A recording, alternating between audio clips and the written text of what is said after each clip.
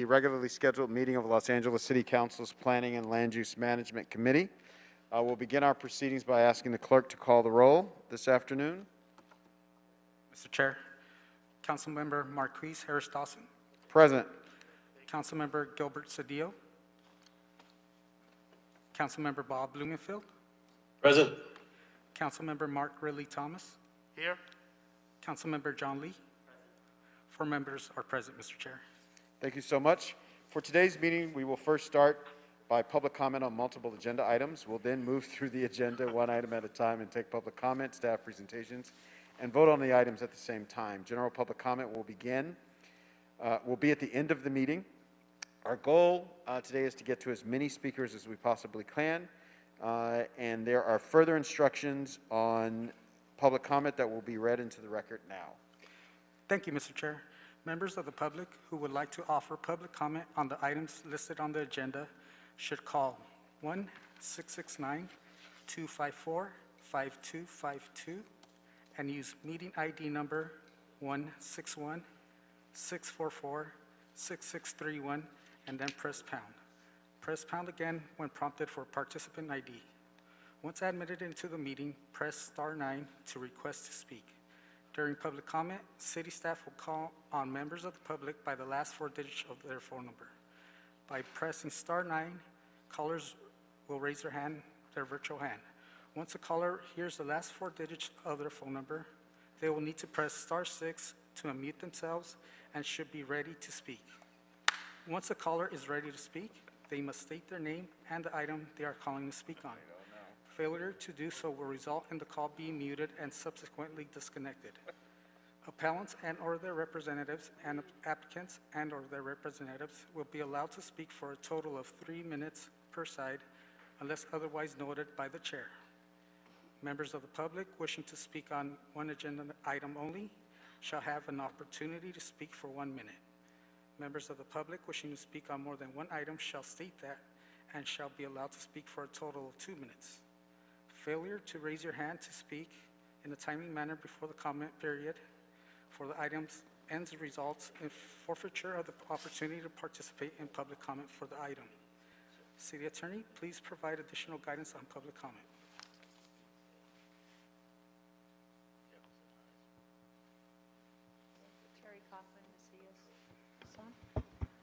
Terry Kaufman, Macias City Attorney's Office. When speaking on agenda items, you must be on topic.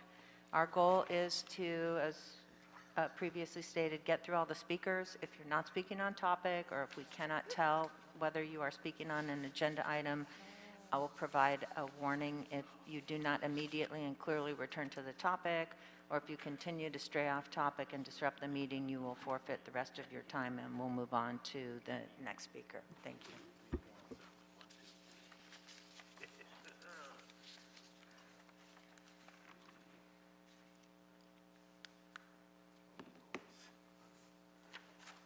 We're going to go to public comments at this time. Thank you. Caller with the number ending in 3025. Can you please press *6 to unmute yourself? Yeah, hi, good afternoon. This is John.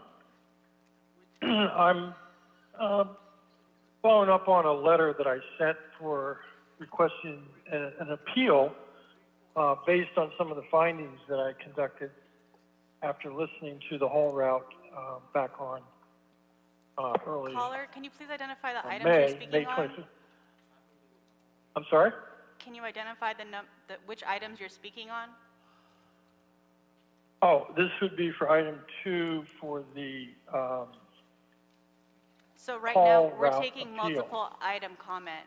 So when we get to item 2, you can give comment then. I'm sorry, okay. Thank you.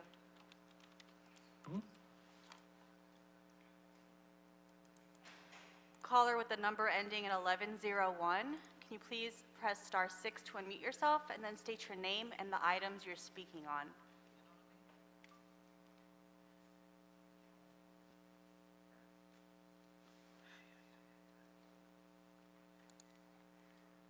Caller with the number ending in 1101. Yes. I'm calling on item 13.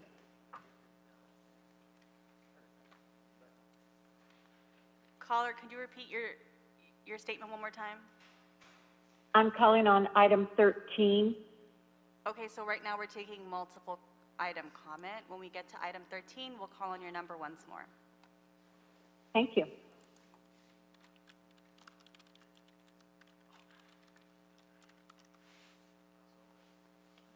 Instructions one more time, because everyone's hands raised.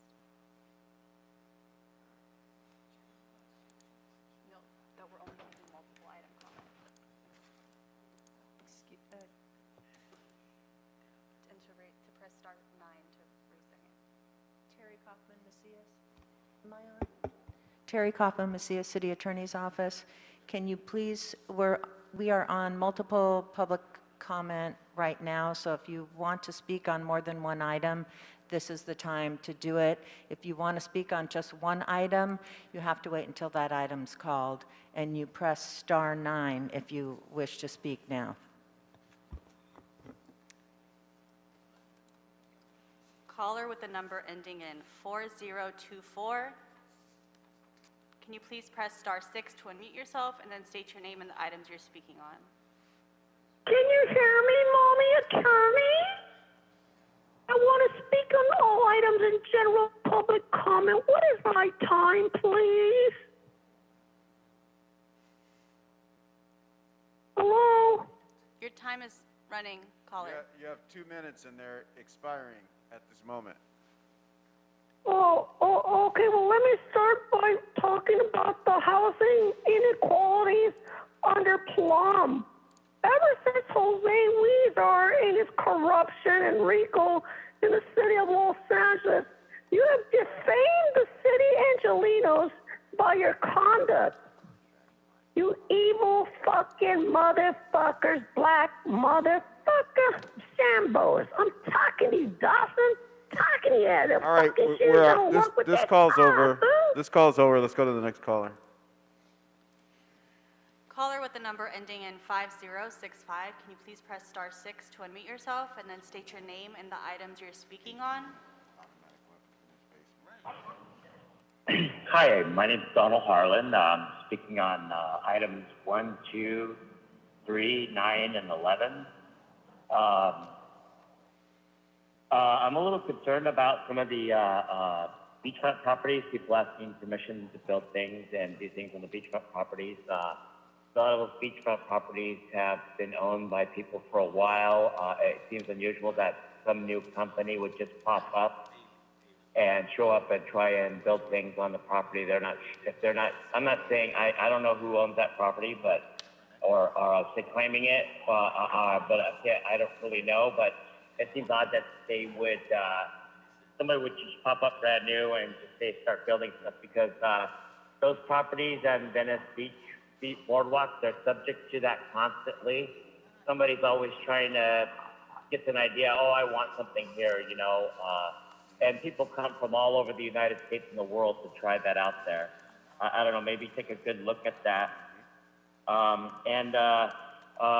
that maybe that if they're asking for something and they don't really deserve that, or that's not theirs, and they're asking you to continue something, and go ahead and drop them if, you know, tell them to stop asking to continue things, or if they're asking for permission something that don't belong to them. There's, I'm concerned about number 11, that, I don't know if you were aware in Delaware that, there's some prominent politicians coming out of there. A lot of the limited liabilities had to be shut down from Delaware. There was too many doing too much at one time, people doing illegal things. Suddenly their guy got into office and they're all running at stuff. So I don't know, maybe the people in the city might want to be aware, take a look at the companies related to that state. They're being overrun over there. They have too many guys going at it right now, and who knows if what's going on is legal or not, or who has what. It's something, and that's the consideration for number 11. Caller with the number ending in 1213, can you please press star 6 to unmute yourself? And then state your name and the items you're speaking on.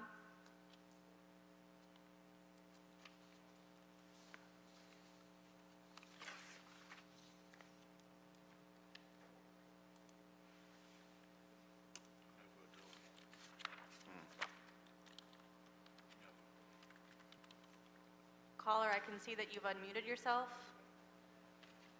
You can begin your public comment now. Yes, hello. My comment is in reference to the development at 806 West Adams. Is that on the agenda at this point? Caller, we're taking multiple items right now. We can call All on right. your number when we get to that item. Okay. So should I continue to speak, or are you? No.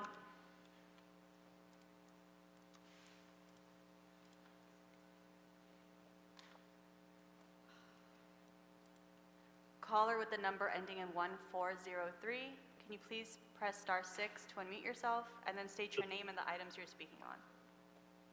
Will request all of the items in the general public comment as well. Okay. How much bloody time do I get? Caller, which items are you speaking on? I don't know if you have shit in your ear. I ask for all of the items in the general public comment. You have 2 minutes. Your time is ticking. But why would I only have 2 minutes if I have general public comment and multiple items? I'm reading your agenda. Or are you trying to fuck people at the time? Very, very rude. Now, to you, continuing your items. Now, I understand you have not given the council members enough money yet. Go back and donate to the office holder accounts. Pay off the building inspectors a little bit faster, and most of all, donate to the office holder accounts. But you have not been doing it, and that's why you're extending these extensions. And we, us, the developer community, are very, very discriminated and hurt. So we want to have a PayPal account for each of the 15 council members so we can start paying you off in crypto. That way, you will benefit, we will benefit, because we want to build our project. And you people keep talking to that guy that tells you the N-word, and the other one that tells you the Sambo. We are trying to build shit. We need to build more shit. We believe in Mr. Cedillo. We need to keep building and building and building and building more fucking shit and keep putting more cash in the hands of the planning department, the planning department, the inspectors, the building and safety, your non-profits that we pay off. And we have to have money to pay off the judges to fight the CEQA lawsuit. And right now we don't have enough cash. We only have $400 million left in our payoff account. We need to raise more money. So we want to start paying you off in crypto.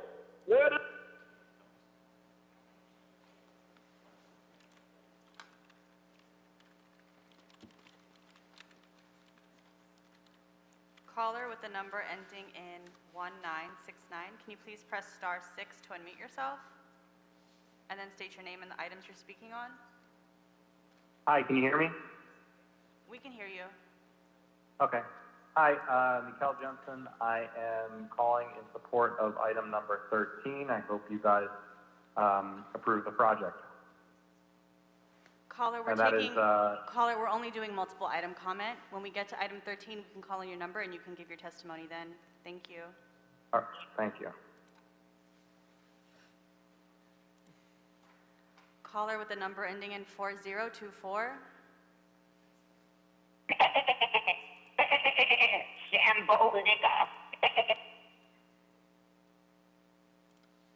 Caller with the number ending in 5065.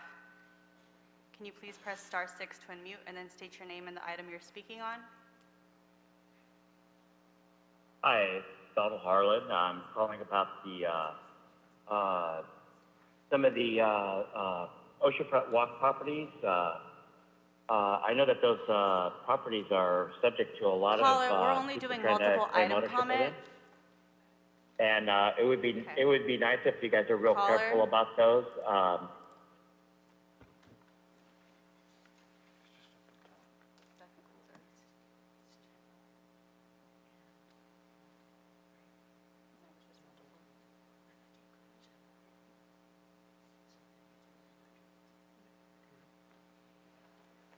That exhausts our speakers list.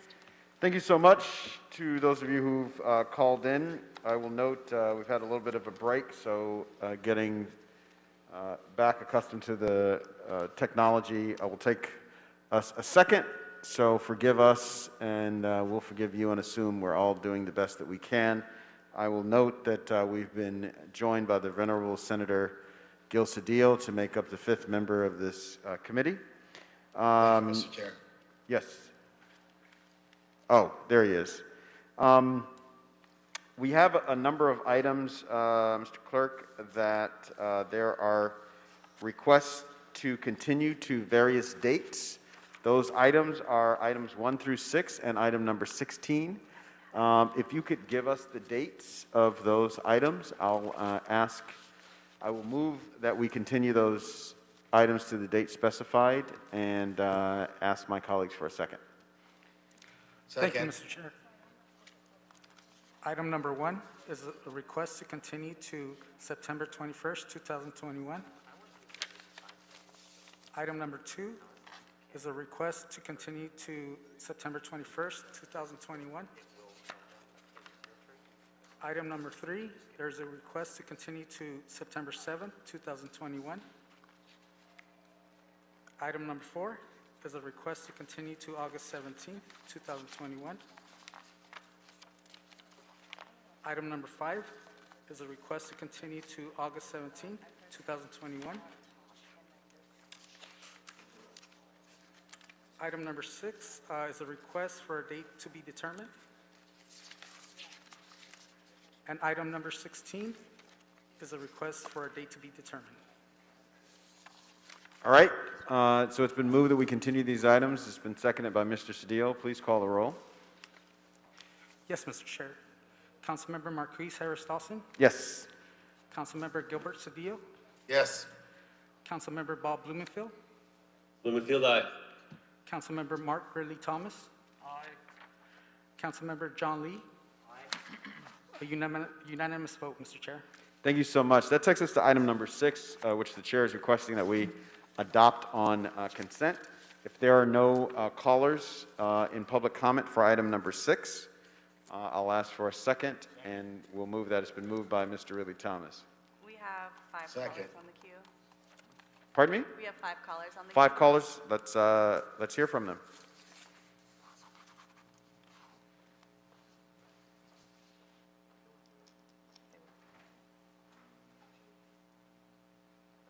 Caller, Hello? Hi, caller. Can you state your name and the item you're speaking on? Yeah, my name is George Francisco. I'm speaking on item 9 and 13. Caller, I'm the president of the Venice caller, Chamber right of now Commerce. we're taking item number 6. I'd like to register my official support in the support. This is Terry Kaufman, Macias City Attorney. The time to speak on multiple items is over. That time was called, and if you didn't call in at that point, you can only call in on individual items. And right now, the item that's up for consideration is item 6 only. Item 6.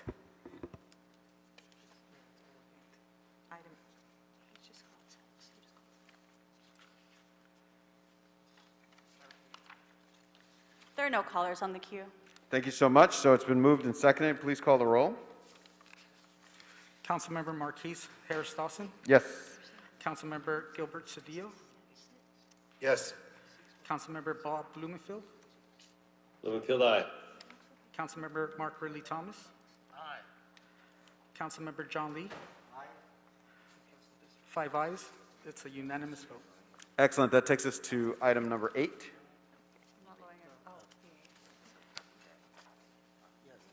We could read that into the record, and then we'll have a report from staff. Item 8, item number 8.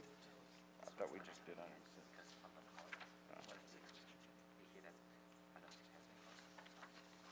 Item number 8 is categorical exemption from CEQA and related findings, report from the Planning Commission, and an appeal from the determination of the Planning Commission to approve essentially a recycling materials sorting facility in the industrial zones at Peoria and Tahunga Avenue in Council District 6. All right, do we have a staff report on this item? Hi, this is planning. For item number 8, yes, it was an appeal, a second level appeal of the plan approval to basically waive improvements for this project along one of the streets, which is along Tahunga and part of Peoria Street. The report that responds to appeal points have been submitted to the council file. However, I believe 2 weeks ago, the appellant had withdrawn their appeal. But our report has still been submitted, and we recommend denial of the appeal. Thank you so much. Inasmuch as this appeal has been withdrawn, I'm recommending that we take the formal action of denying the appeal. So I'll move that. Is there a second? Seconded by Mr. Ridley Thomas. Please call the roll. Yes. Councilmember Gilbert Cedillo. Yes. Councilmember Bob Blumenfield. Aye. Councilmember Mark Ridley Thomas. Aye. Councilmember John Lee. Aye. 5 votes. The vote is unanimous. Excellent, thank you. So there are specific instruction on this denial. Do we need to read those into the record? Ms. That just upholds the prior decision, so that's what you want to do. Perfect, thank you. So that takes us to item number 7. Yes. Item number 7 is a categorical exemption from environmental requirements and appeals filed by various people from a determination of the Board of Building and Safety Commissioners approving an application to export 1,600 yards of earth for a property located at 3690 North Goodland Avenue and subject to conditions of approval. All right, we have a report from Department of City Planning. This is Dina Alkanawi's Building and Safety. This haul route was approved on April 27, 2021 by the Board of Building and Safety Commissioners, and staff recommendations were adopted as board action for the export of 1,662 cubic yards. Note that the neighboring property 3696 North Goodland was approved under board file number 20089 on April 2nd, 2021 for an export of 1,963 cubic yards, which is referenced in this appeal, but this is a separate haul route item. For the issues in the appeal, the first issue states that this development will undermine the structural integrity of the hill. The slope stability of the hill has been addressed in the soils approval letter for this project, and the report has been reviewed and approved by the grading division. And grading issued a soils report approval letter on April 6, 2020. For the second issue, Goodland Avenue is a very narrow street. It will be difficult for hauling to traverse along parking cars. Per specific condition C10 in the staff report, only one hauling truck is allowed on Goodland Avenue and Hillkirk Street. And condition C8 in the staff report indicates that no parking signs shall be posted along the streets of the haul route if needed during hauling. The third issue states that the approved haul routes for 3690 North Goodland and 3696 North Goodland Avenue will be constructed simultaneously. If so, will be allowed in the neighborhood and how many hauling days. So the hauling days are specified for each of the approvals, 12 for the one before you today and 14 for the other haul route. The projects will take place consecutively according to the applicant on record during our hearing. Issue number 4, not all neighbors were notified by mail. Notifications were sent to the 300-foot radius of the project, and we have the certificate of mailing.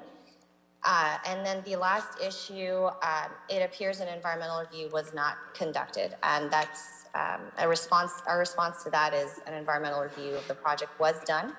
under ENV 2020-904 CE, and it was a Class 3 and Class 32 exemption issued by the Department of City Planning, and it analyzed both the neighboring sites together cumulatively.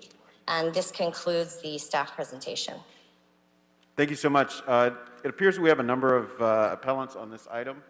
They'll have 3 minutes each to speak, and we can receive them in any order the staff sees fit.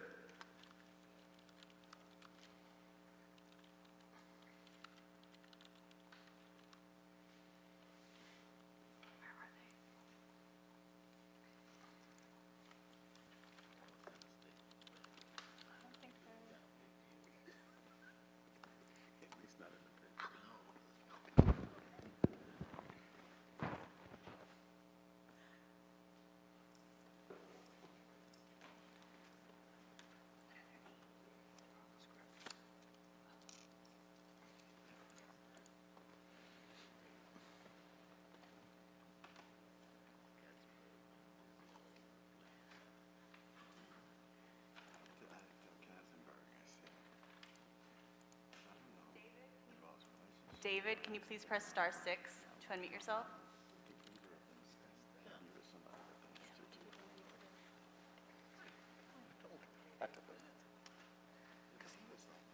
Just a moment, my apologies.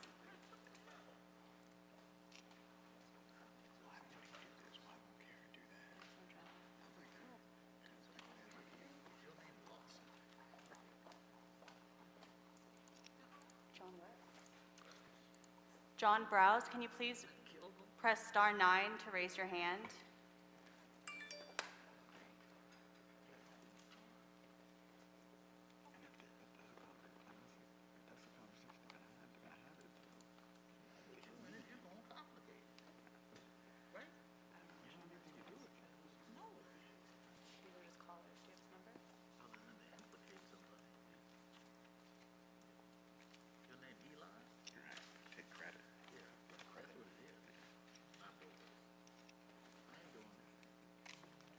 Do we have appellants on this item? I got Turner, Alessandro, Allen, Browse.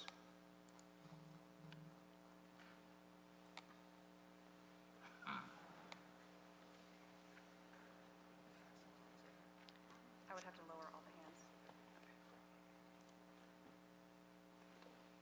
Any applicants, can you please press *9 to raise your hand for this item? Appellants or applicants? They're all raising their hand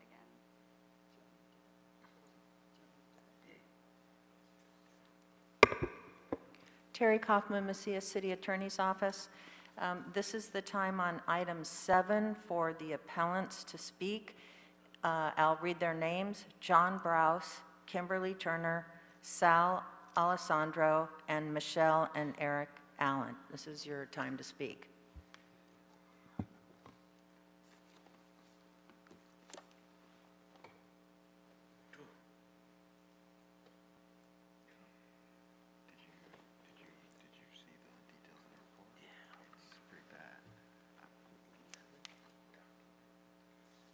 Caller with the number ending in 3025.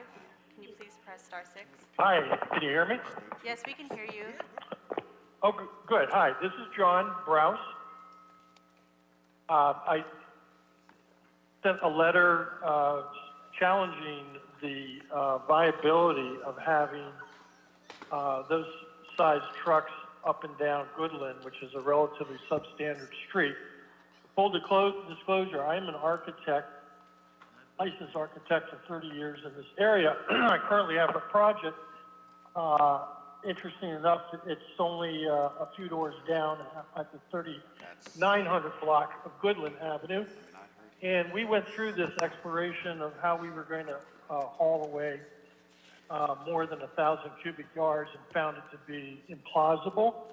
So we reduced and scaled back the project. My client understands the sensitivity to the neighborhood. When we have trash trucks and delivery trucks and whatnot up the area, people don't paying attention to signs. We have only 22-foot roadway width. Typical trucks are about 9 feet wide, cars are 7 feet. And when you do the math, as it was said at the hearing, the haul route hearing, it doesn't work. The haul route will not work, and it will be a recipe for disaster. Secondly, I wrote a letter to the developer, and I did ask a question. Maybe he thought it was rhetorical, but I asked what would happen if after the allotted 12 days, the work was unfinished. I haven't gotten an answer. I offered to meet with him. I offered to meet with any of the commissioners. I live right up the street. I've got probably 7 or 8 projects that I've completed in that neighborhood alone, but I've worked extensively throughout the Studio City, Hillside districts, and I understand the technical challenges throughout. I do understand grading report letters. I do understand what's on the landslide. That particular street is subject to landslides and the conditions that are somewhat vulnerable there. But my main thing is I don't think this is plausible to expect that volume of dirt to be hauled every day for 12 days and meet the deadlines. Given the nature of that neighborhood, we have people who walk their dogs, their kids, and it's just not suitable for that volume of work. It's way, way, way beyond what that neighborhood can handle. Happy to meet anybody anytime. I think I gave my phone number and address, so I look forward to talking to somebody, hopefully the developer, and or any of the city officials. Thank you for your time.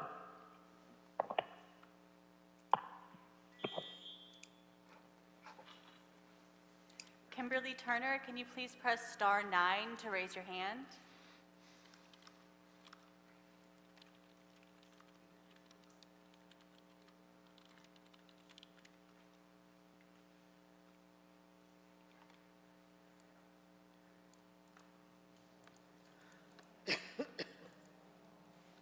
Caller with the number ending in 8815, can you please press *6 to unmute yourself and then state your name? Hi, this is Kimberly Turner. Can you hear me? We can hear you. Hi. Well, I second everything John Browse said, and he knows, as he said, he was an architect. I also attended the virtual hearing on May 25th regarding the export of 1,662 cubic yards from 3690 Goodland Avenue. But as stated at the hearing, there are 2 lots currently occupied by 1 home right now, and the developer plans to tear down the single home and build 2 houses. The address for the other portion of this property is 3696, and the amount of cubic yards is 1,963, which combined will be a total of 3,625 cubic yards from this project to be removed. It appears that he's trying to piecemeal it, so to get each part approved, when it's a much bigger project than what he is claiming in this hearing.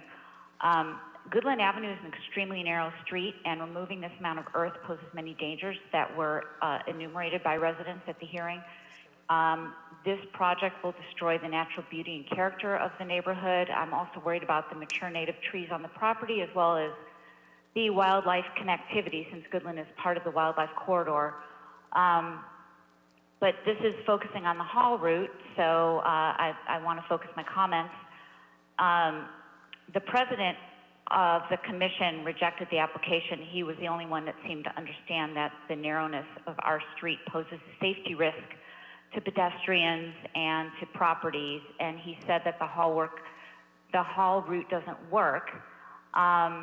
I didn't see any restricted parking suggestions incorporated, and we have parking on both sides of the street. It makes it impossible to navigate the street. The street barely meets the fire department road width requirements. In fact, I have a personal story to relate. I was late for my own mother's funeral in August of 2019 because a fire truck was stuck in the middle of Goodland Avenue with no way of moving forward or backward. until cars were moved. So that gives you an idea of how narrow this road is. The hauling route for 3690 must not be considered in a vacuum, but along with the hauling route for 3696. I have no idea how many hauling days there will be when considering both lots. Will it be double the amount of hauling days? None of these questions have been answered by the board, and the practicalities along with restricted parking must be considered. Our neighborhood and its residents, from infants to the elderly, must be kept safe. People walk all the time, and we deserve your reconsideration of this permit. I respectfully ask you to reconsider your decision. Thank you very much.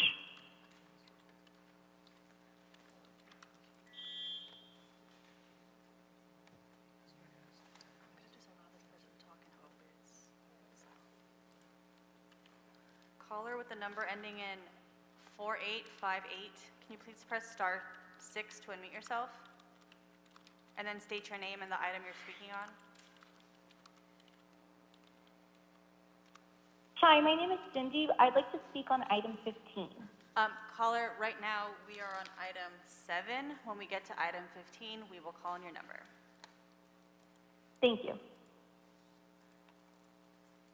Sal Alessandro, can you please press star 9 to raise your hand?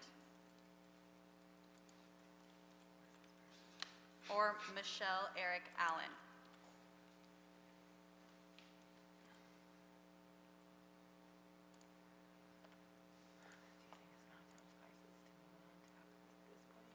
Caller with the number ending in 3763, can you please press star 6 to unmute yourself?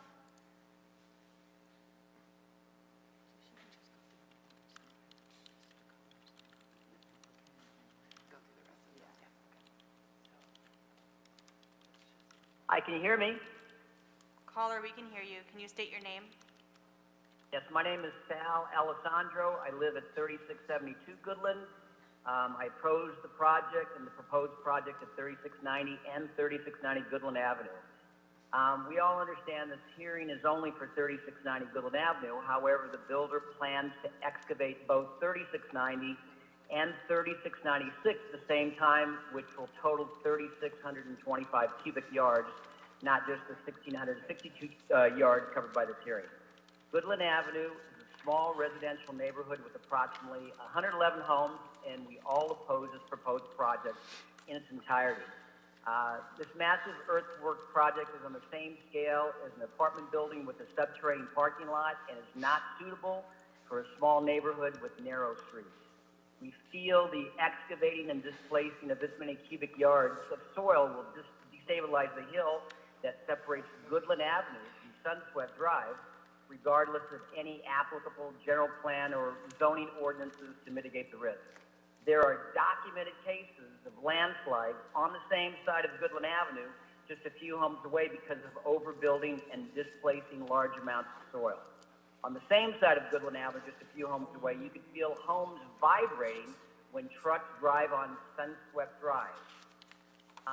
And according to the technical advisory CEQA review of the housing project, this project is located on a landslide hazard. And again, we feel regardless of any applicable general plan or zoning ordinance, the developer will not be able to mitigate the risk that will be produced by this. With all this information alone, we would wonder why the city would want to expose themselves to the liability of an unfortunate event, because as we all know, a developer can always file for bankruptcy, but the city cannot. We have 6 attorneys that live on the street, and they are standing by and watching every aspect of this project closely.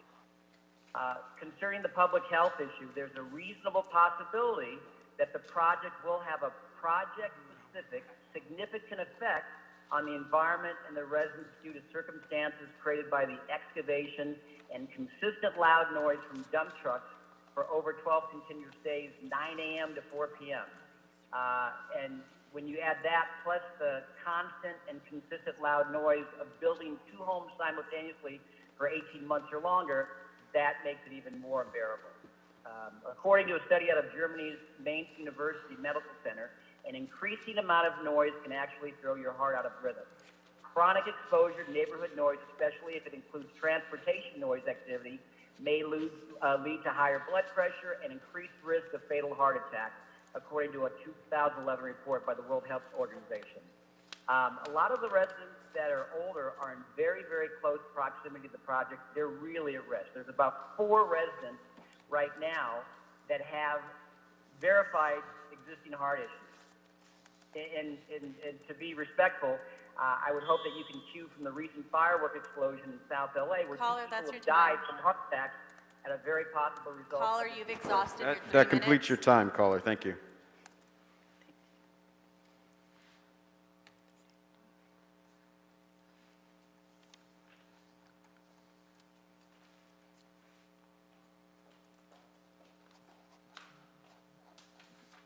David Levi, can you please press star 6 to unmute yourself?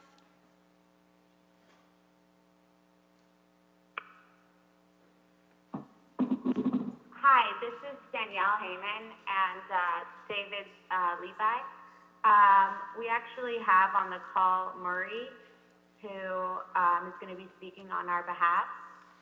Or would you like us to speak? I don't believe we have that representative's number, but you can go ahead and give your public testimony. Okay.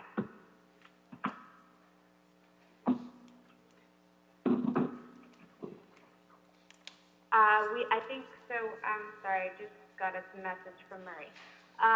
He should be calling in any minute. But we do have this application, which is a by right application that's been submitted to the Hollow Route Commission. And we did state that these 2 houses would be built concurrently. The applications were submitted together. We are here to answer any questions, but we prefer if Murray was to speak on our behalf. Thank you so much. We will now move to a report from staff on this item.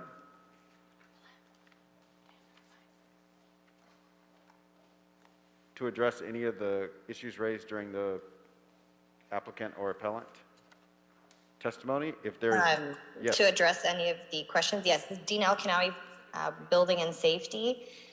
So in terms of the hauling trucks, Department of Transportation and Bureau of Street Services drove the route and provided the recommendations and recommended the bottom dump trucks.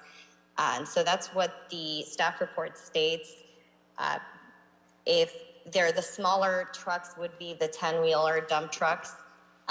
If that is something to be revised, then we would need to increase the number of hauling days. And so depending on whether it's best to use a larger truck and complete the project in less time, or having smaller trucks and having more frequent truck trips, both provide their benefits and inconveniences to the neighborhood.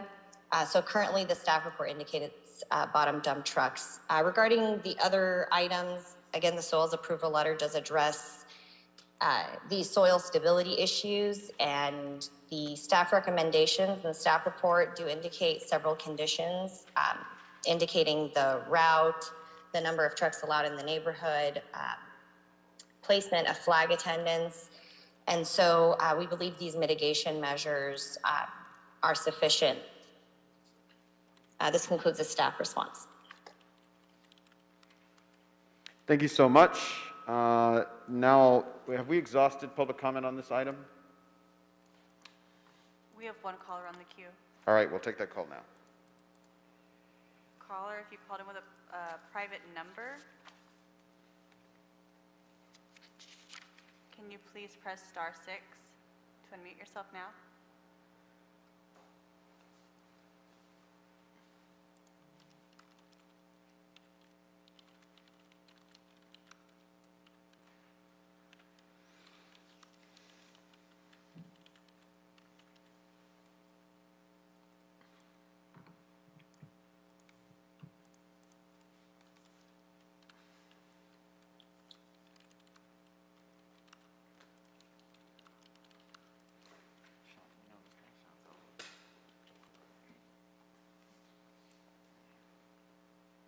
That exhausts our speakers on the queue. Thank you so much. If there are no questions or comments from members on this item, we will ask Representative Council District 2 to provide comments. Good afternoon, council members. Kara Tarosian, Chief of Staff to Councilmember Paul Kokorian. We would like to add additional conditions to the specific conditions specified in the earlier stated staff report. We would like that the 12 days of hauling for 3690 be concurrent with the hauling days of 3696 Goodland. So we don't have 26 days of hauling, but just the already approved 14. No parking shall be allowed on one side of the street during the hauling days, in consultation with DOT on which side has the least amount of parking spots to be removed. All staging to occur on the property. No parking by construction crews on the hillside. Construction crews to park on the property or to be shuttled from an off-site location located north of Ventura Boulevard to the construction site. 6 flag attendants during the hauling days as opposed to the 2 previously recommended by staff. A notice be mailed or hand delivered to all residents on Goodland Avenue between Ventura Boulevard and the 2 dead ends of Goodland Avenue and Goodland Drive 7 days prior to the hauling beginning to notify residents of this hauling. Also, this condition shall apply on any time that the road will be blocked because of large deliveries, so that the neighbors know when the deliveries will occur. No demo or grading shall occur until all permits and reports are issued for the site, and that the street condition of Goodland Avenue be analyzed prior to the start of construction from Ventura Boulevard to the intersection of Goodland Avenue and Goodland Drive prior to the issuance of a certificate of occupancy. That analysis be redone and any damages to the street be improved to a condition at or better than prior to construction. And lastly, we encourage that the developer meet with the community members and the neighbors on a regular basis and provide a hotline phone number for them to be able to contact them in case of concerns or emergencies. With those conditions, we would like those conditions added to the staff report, specified conditions. Thank you so much. If there's no further discussion on the item, I'll move that we deny the appeal and include the conditions as outlined by Council District 2. Second. Seconded by Mr. Cedillo. Can we read the specific instructions and then call the roll? Yes, the specific instruction is to deny the appeals filed by Browse, Turner, Alessandro, and Allen, and thereby sustain the determination of the Board of Building and Safety Commissioners to approve an application to export 1,662 cubic yards of earth for the property located at 3690 North Goodland Avenue, subject to conditions of approval and subject to the additional conditions that were read into the record by the representative of Council District 2. Thank you so much. Can you call the roll? Councilmember Marquise Harris Dawson. Yes. Councilmember Gilbert Cedillo. Yes. Councilmember Bob Blumenfield. Aye. Councilmember Mark Ridley Thomas. Aye. Councilmember John Lee. Aye. 5 ayes. The vote is unanimous.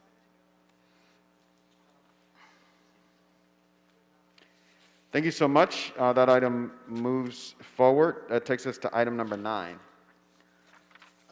Item number 9 is a categorical exemption from environmental requirements, a report from the West Area Planning Commission, and an appeal filed by Margaret Malloy in approving various land use entitlements for expansion of an existing restaurant with additional square feet of storage and a 2-story addition of a new service floor area, an outdoor recreation area, bar, office, and storage area for properties located at 205, 207, 209, and 213 Oceanfront Walk in Council District 11. Thank you so much. We have a report from Department of Building and Safety. Good afternoon, council members. This is Bindu Cannon with City Planning. So item number 9 is an appeal of the specific plan exception, project permit compliance review, coastal development permit, conditional use beverage, and a zone variance for the expansion of an existing restaurant. The expansion includes the addition of a 918 square foot storage area, a 2-story 1,709 square foot addition comprised of 930 square feet of service floor area, outdoor recreation area, bar, office, and storage area. The project will maintain 16 parking spaces, provide 3 new parking spaces, and 40 bicycle spaces on site for the proposed addition. 16 additional parking spaces will be provided at 250 Marine Street. The appeal was filed by one aggrieved party, Margaret Malloy. The appellant raised several appeal points in opposition of the project, including a lack of parking, unpermitted lot consolidation, cumulative impacts from overconcentration of alcohol licenses, that the proposed recreation area should not be used and associated with a restaurant, and the county assessor's office issuing incorrect APNs. The appellant further argues that the project removed existing parking by illegally expanding a service floor area without authorization. The appellant's statements are not supported by substantial evidence, although a specific plan exception was requested because the applicant cannot provide all of the required spaces on site. Off-site parking is required as a condition of approval. The applicant will maintain all of the existing parking spaces that's currently there. The applicant does not seek any new alcohol licenses. Rather, they are seeking to expand a long-established restaurant. The recreation area's service floor area was included in the parking calculations when we determined the parking requirements for the expansion of the restaurant. Staff transmitted a letter to the council file on July 28th, providing detailed responses to each of the appeal points raised by the appellant. So the appellant has failed to meet her burden as to new substantial evidence that was presented showing that the Area Planning Commission erred in its action relative to the determination. So staff recommends that the Plum Committee deny the appeal, determine that the project is compatible with the Venice Coastal Zone Specific Plan, and that the appellant has not provided sufficient evidence to support her appeal. So that concludes my presentation, and staff is available for questions. All right, if there are no questions or comments, we'll go to our appellant.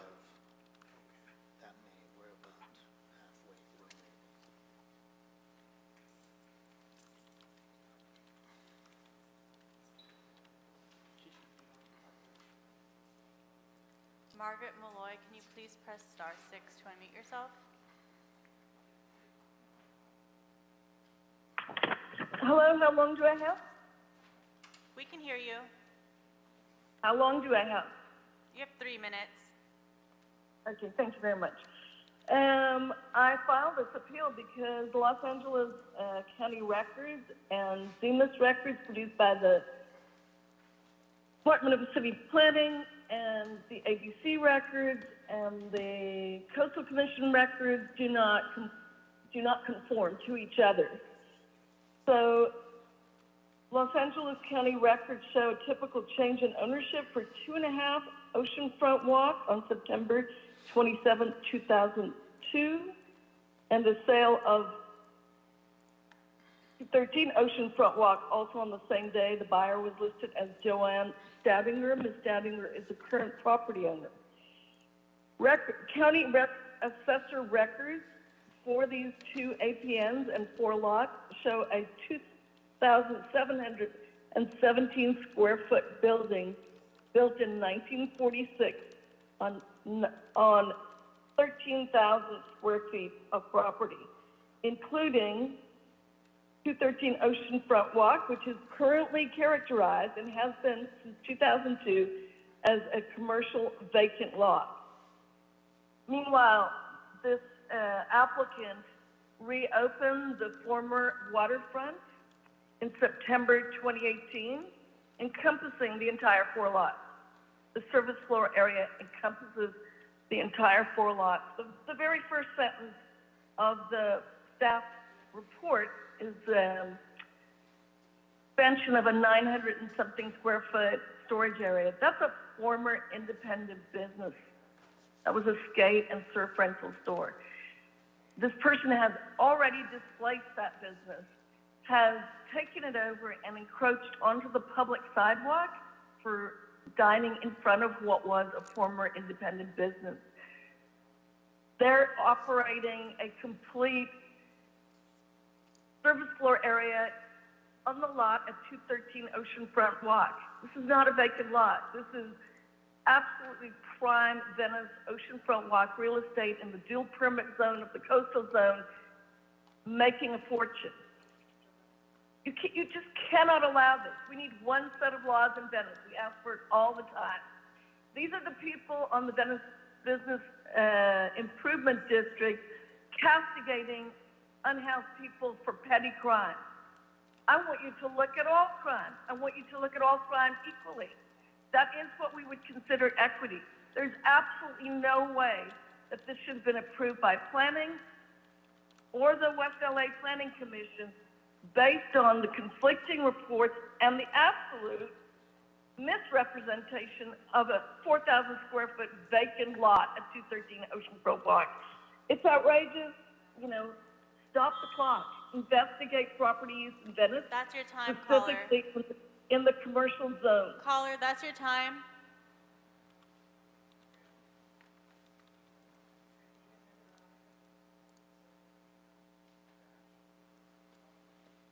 We have an applicant?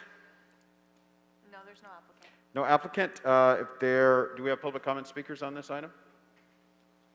No, we have no callers on the queue. No public comment speakers on this item. We'll hear from members. If there are no questions or comments from members, we will hear from a representative from Council District 11. Good afternoon, Committee Chair Harris Dawson and Honorable Council Members. Jason Douglas, Senior Planning Deputy with Council District 11. The Council member supports the project proposed at 205 Oceanfront Walk, as it has earned broad support in the community, and the establishment has been a fixture for the Oceanfront Walk community as a visitor serving use. The council member supports the Department of City Planning's recommendation and requests that Plum adopts the approval conditions made by the West Los Angeles Area Planning Commission and to approve the project. Thank you. Thank you so much. If there are no more questions or comments from members, we'll bring this item to the vote. I'll move that we deny the appeal and sustain the determination by the West Area Planning Commission. Is there a second? Second? Second. Second by Mr. Cedillo. Please call the roll. Councilmember Marquise Harris Dawson. Yes. Councilmember Gilbert Cedillo. Yes. Councilmember Bob Blumenfield. Aye. Councilmember Mark Ridley Thomas. Aye. Councilmember John Lee. Aye. 5 ayes. The vote is unanimous. All right. That takes us to item number 10. Yes, Mr. Chair. Item number 10 is the environmental findings and an appeal filed by Susan Winsberg from the determination of the Board of Building and Safety Commissioners, which approved an application to export 5,800 cubic yards of earth for a property located at 4629, 4651 West Mulbert Avenue in Council District 13. All right, do we have a report from staff? Yes, Dina Al-Kanawi, Building and Safety. This haul route was approved on May 25th, 2021 by the Board of Building and Safety Commissioners, and staff recommendations were adopted as board action for the export in the amount of 5,835 cubic yards. The issue in the appeal is requesting an alternate to the hauling route that's specified. And our staff response is that the proposed haul route was assessed by the Department of Transportation and the Bureau of Street Services. And we have to place conditions to provide further safety for this haul route, including flag attendance, one at the project site and one at the intersection of Maubert Avenue and Rodney Drive, as well as a condition specifying that no parking signs be located along the project site on Maubert Avenue. This concludes the staff presentation. Thank you so much. If there are no questions or comments from the committee, we'll ask our appellant to speak at this time. Hello, thank you. My name is Susan Winsberg. I'm the appellant. First of all, I'd like to object to the fact that I received no notification of that my appeal was going to be heard today. And if I hadn't been alerted by a friend, I would have missed this meeting. So, I mean, this is a fundamental element of due process, and I was essentially denied it, and I don't know why that happened. Anyway, regarding the haul route for the Maubert project, this is a very straightforward request. I'm a music teacher at the Silver Lake Conservatory of Music, which is at 4652 Hollywood Boulevard, and we're not asking for very much. I mean, the trucks idling in front of our music school where kids are coming and going, spewing diesel exhaust and rumbling and vibrating will totally get in the way of our process of educating children. This is extremely disruptive, and it seems unnecessary. It seems like the trucks could turn right on Sunset from Vermont, left on Rodney, and left on Maubert, and not even come near Hollywood Boulevard. It not only will disturb the conservatory, but it will disturb all the businesses along Hollywood Boulevard. There are a lot of cafes and restaurants, and there are residents nearby also. So it just doesn't seem like a very large ask here. You know, you accepted the staff report, but you didn't ask for community input on this. The community would not be okay with trucks idling on Hollywood Boulevard, I can assure you, or even on Vermont near Hollywood. There's too much going on around there. So we would request that, I mean, there's a lot of issues with this Maubert project, period, but today we're just focusing on the haul route, and we don't feel like we're asking very much. So please, please reconsider this haul route for the sake of the businesses and the Silver Lake Conservatory of Music and children and health and air and everything. It would be very nice. Thank you very much.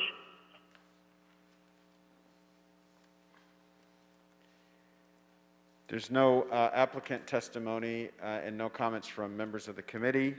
We'll take public comment at this time on this specific item.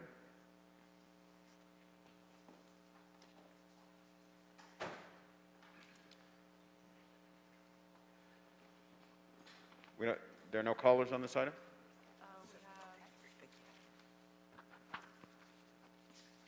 Caller with the number ending in 0242. Can you please press *6 to unmute yourself? Hi. So can you hear me? We can hear you. Perfect. So I'm a longtime resident as well as a member of the Los Angeles Neighborhood Preservation Coalition. And I echo Susan Winsberg's comments. First of all, I think it's wrong that you guys do this a lot about notifications, not notifying people.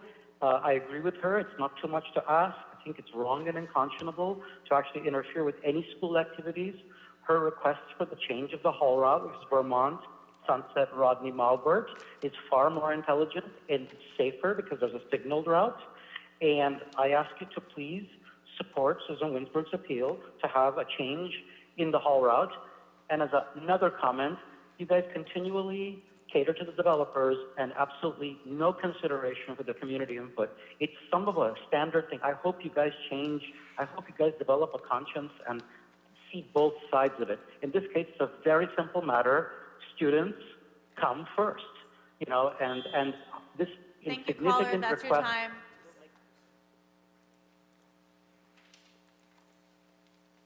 Caller with a number ending in 7856. Can you please press *6 to unmute yourself?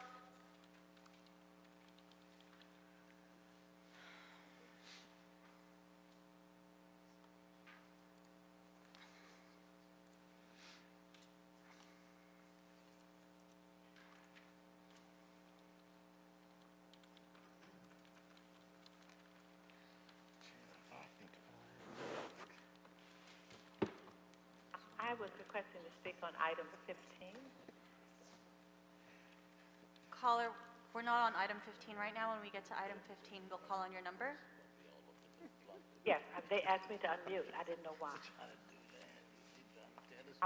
Should I remute the *9? You can press *9 when we get to 15. Hold on now.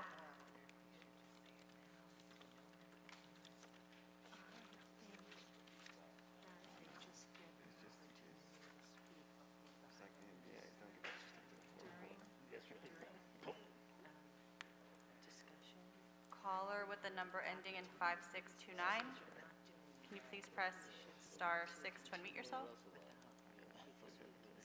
Yeah, hi.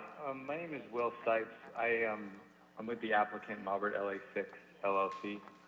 We don't have any issue with the alternate route suggested by the appellant, although obviously have to defer to DOT and building and safety staff on their route recommendations and why they recommend it. But just as a matter of wanting to be good neighbors, we are not opposed to changing the route to accommodate them. Thank you. Get them off the phone. Okay. That concludes our callers for this item. All right, thank you. If there are no questions or comments from members, we'll hear from a representative of Council District 13.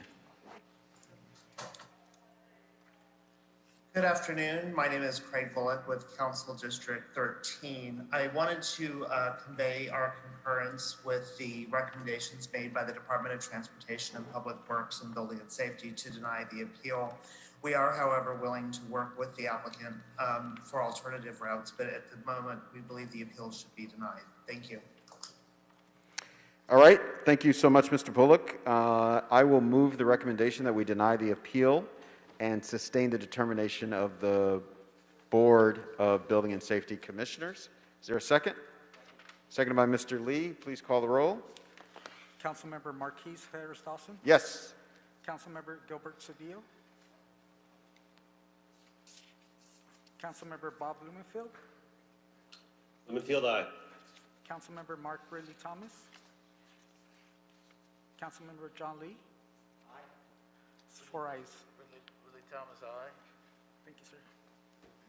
All right, that carries. To everyone on the phone who's called in on item number 15, I am asking the committee that we grant a continuance on this item to September 7th, 2021. Again, item number 15, so if you're on the phone for number 15, you should hang up because we're going to continue that item. Should we get the votes, we'll continue that item until September 7th. Is there a second? Seconded by Mr. Lee. Please call the roll. Councilmember Marquise Harris Dawson. Yes. Councilmember Gilbert Cedillo. Councilmember Bob Blumenfield. Aye. Councilmember Mark Ridley Thomas. Aye. Councilmember John Lee. Aye. 4 ayes to continue the item. Thank you so much. That takes us to item number 11. Yes, item number 11 is a report from the Planning Department for the construction of a new mixed-use building consisting of 198 new residential units for property located at 1400 to 1440 North Vine Street and adjacent properties in Council District 13. All right, is there a report from Department of City Planning on this? Mr. Ridley Thomas is eagerly awaiting to hear from you. Good afternoon, council members. Alex Strong with LA City Planning. The project involves the construction of an 8-story mixed-use building with 198 residential dwelling units and 16,000 square feet of commercial restaurant space. The project will provide 21 affordable housing units, or 11% reserved for very low-income households for the proposed project at 1400 Vine Street in the Hollywood Community Plan area. The proposed project requires, and the applicant has filed for approval of case number CPC 2021-3871-DB-MCUP-SPR-VHCA for a density bonus, master conditional use permit, and site plan review. As part of the applicant's request is a determination that the project qualifies as a Sustainable Communities Project exemption. An initial public hearing was held on July 28, 2021. While the requested entitlement applications will be acted upon by the City Planning Commission, consistent with Public Resources Code Section 21155.1, the determination that the project qualifies for the Sustainable Communities Project exemption shall be made by the legislative body. As such, what is before you today is the project's consistency with the criteria necessary to qualify for a Sustainable Communities Project exemption. The Planning Department has reviewed the project and assessed its consistency with the criteria necessary to qualify for a Sustainable Communities Project exemption. The department has found that the project does meet the necessary requirements to qualify for the exemption. Among other things, the project is located within a half-mile of a major transit stop. It provides 11% of the total number of units as affordable for very low-income households. It will be 15% more energy efficient than required and 25% more water efficient than the average household. That said, staff recommends that the Plum Committee find that the project complies with the requirements of CEQA for use of a Sustainable Communities Project exemption, and further recommends for council action to adopt the project's Sustainable Communities Project exemption. That concludes my presentation. Thank you so much. Do we have public comment on this item? We have one caller on the queue.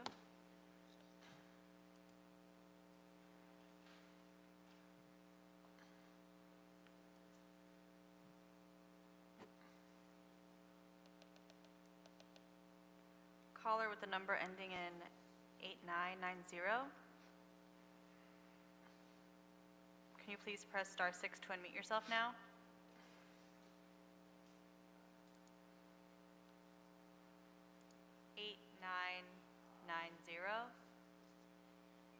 Please press *6 to unmute.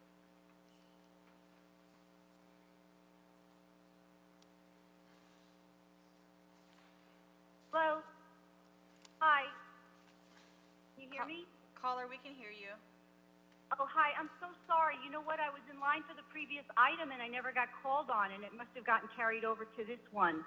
I wanted to support Susan Winsberg Thank you, about caller. the whole We thing can't with school there. take your comment and I for just this wanted item. on item 10 about the whole. Yeah, we're on item 11. We have to go to the next caller. Thank you. Hi. You didn't. Sorry. That exhausts our callers. Thank you so much. If there are no questions or comments from members of the committee, we'll ask a representative from the council district to weigh in on this item.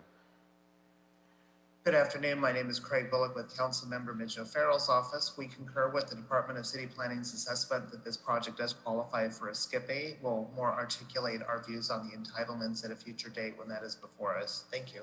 Thank you so much. If there's no further discussion, I will move that we approve the project exemption from CEQA pursuant to the Public Resources Code. Is there a second? Second. Seconded by Mr. Lee. Please call the roll.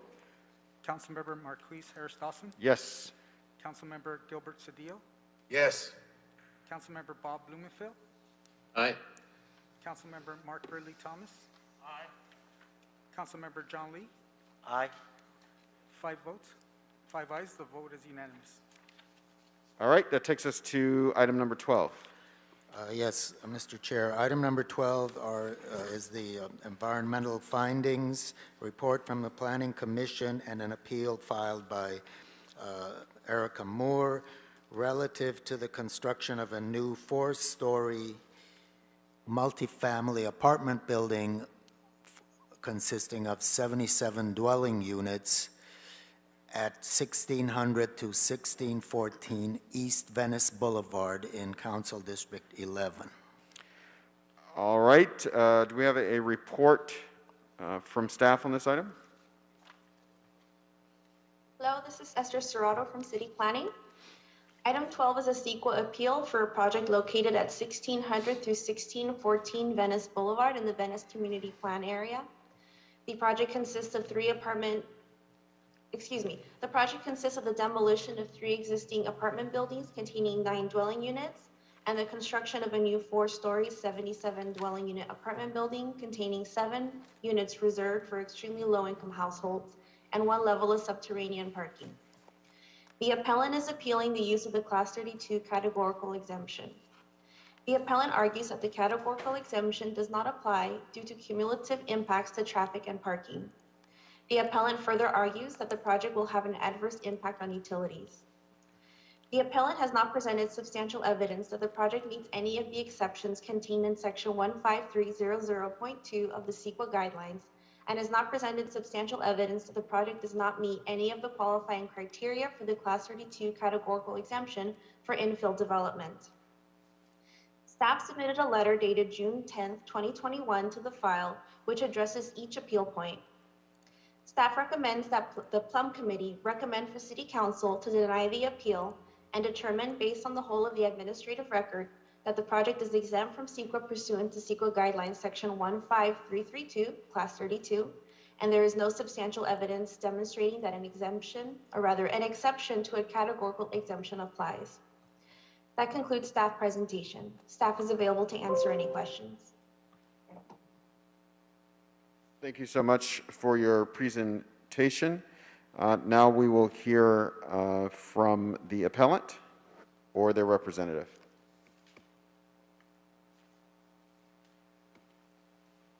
Erica Moore, can you please press *6 to unmute yourself?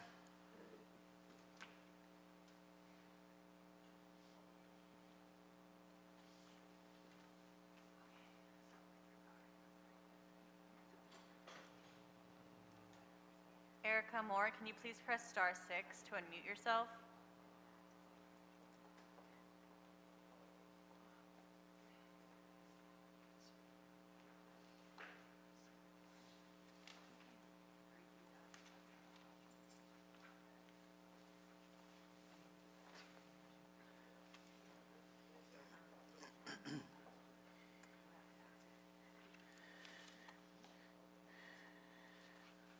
Erica, I can see that you're called in. You just need to press *6 to unmute yourself.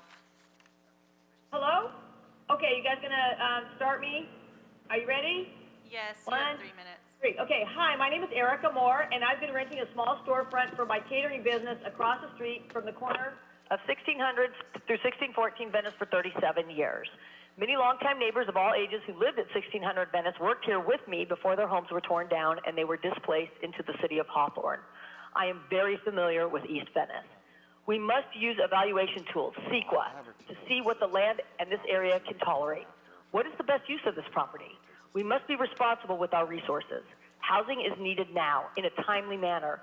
Let's look at the facts, because the facts of this specific area in Venice are that a project across the street is not tolerating what is being done to it. For almost 3 years, 1503 Venice has been underway. It is a gigantic, gaping hole with pocket pools of water, despite 9+ huge water tanks pumping 24/7 for a year and a half. Those pumps and water towers have flooded leaks onto Venice Boulevard often. They have taken away 2 full blocks of parking for 1.5 years, and who knows how much longer it's going to be because they can't build on it. There was no CEQA review. Do we really think that the water table is going to magically disappear? And what about the ground movement that's happening with that water displacement? Another terrible impact is existing housing is being lost. Next door to 1503 Venice, the apartment that was full of longtime tenants is now vacant. It is unlivable to be next to this project. We cannot afford to lose existing housing. It is quite probable the same thing will happen with the 1614 Venice project if it proceeds as penned. I know 90-year-old Ruth, a 50-year resident living behind the site. She feels forced to sell her beloved little house because she's going to lose 100% of her backyard sunlight, and she feels unsafe with the upcoming construction.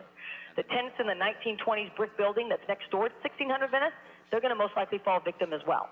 I believe there can be a different outcome if CEQA reviews are done. Again, what is the most sustainable use of this land? It is ludicrous for the city to initiate Garcetti's Green Streets projects, etc., if you're going to greenlight projects in direct contradiction. This project directly impacts tree planting. The 5-foot setback is ridiculously small and not congruent with our street at all. We must have CEQA reports done to best serve the land and its surroundings. CEQA was created out of a need. Why are we circumventing and undermining a system that not only protects the land, but the people who are impacted by what happens on said land? I cannot find the logic in ignoring the standard of performing a CEQA review. I implore you now to take a stand and use good conscience and common sense. Let's follow the guidelines of CEQA, especially for a project of this magnitude. Honor the true intentions of JJJ. We can do better and build housing without displacing the community that already is thriving here. Despite our differences, we all want the same thing: use of our precious land to provide shelter, safety, and enjoyment to our community. There is so much to say, multiple issues that there's just not ample time to address, and most disheartening is my concern that my words are falling on deaf ears. The decisions are already made to rubber stamp this project, and this is deeply disturbing for so many reasons. Please prove me wrong and evaluate the true impact this project will have on its current iteration. Please. That's your time. Thank you.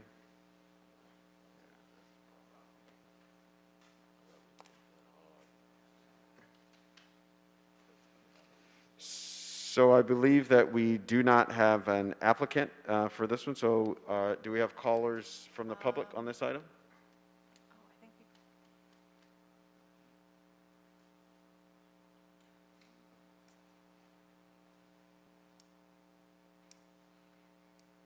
There's an applicant identified to speak on item 12. Their hand isn't raised.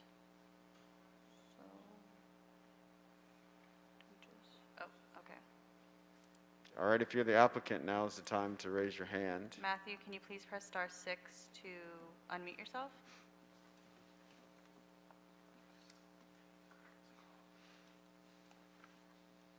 We already continued. Matthew Hayden.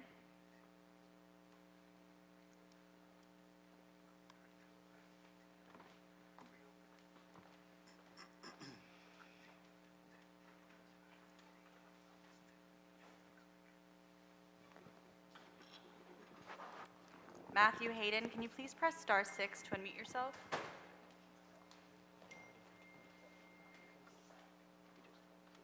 Hello, can you hear me? We can hear you. Thank you. Sorry for the technical delay there. Honorable City Council members of the Plum Committee, Matthew Hayden, Hayden Planning, the applicant's land use consultant.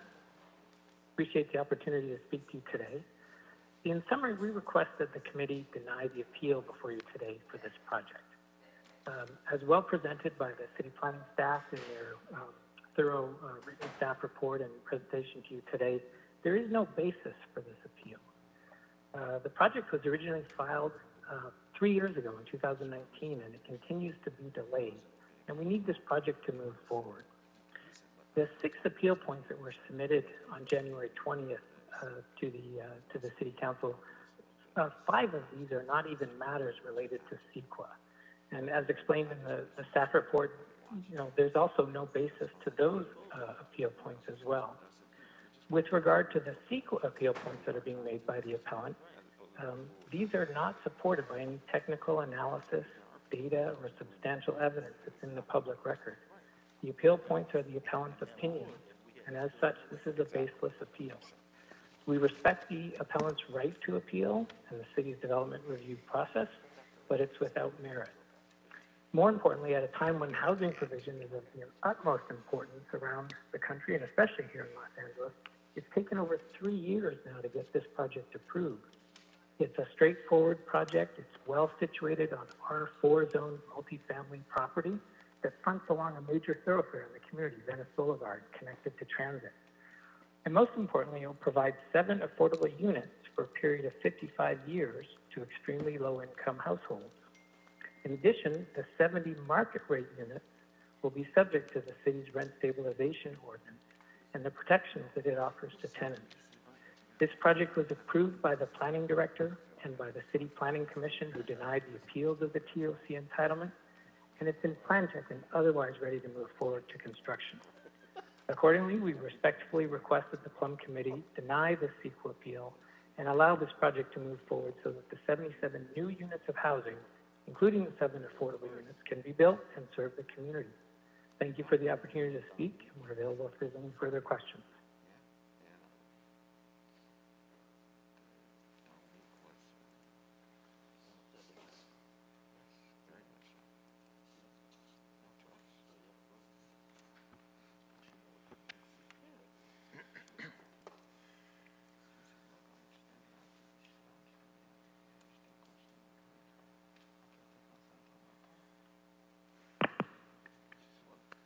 I am Clark Brown. Since 1976, I have lived and owned at 2610 Abbott Kinney Boulevard, which is a half mile from the project. I object to the 77-unit project because only 8 of its proposed units are 2-bedroom units. The rest are 1-bedroom or studio apartments, which are not big enough for families. Venice needs to build apartments for moderate-income families because Venice lacks housing for this population, which it needs to be a racially, economically, Thank you, and caller. That's socially your time. equitable.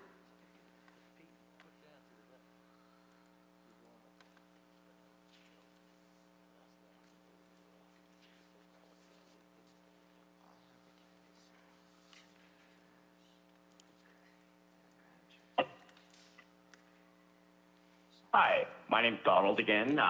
I'm calling about that property on item number 11 and the property over in Venice there. I don't really know who owns it, but I don't want you guys to turn it over to a bunch of green holes. You know, there's a problem over there.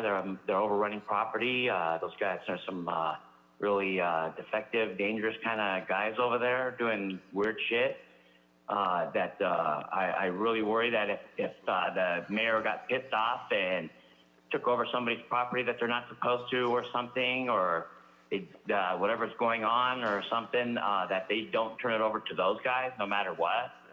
You know, there's a problem. This guy, they could overrun your property, and then after they have it for a while, they try to paint it green, and then they slam it out, and they try and sell it.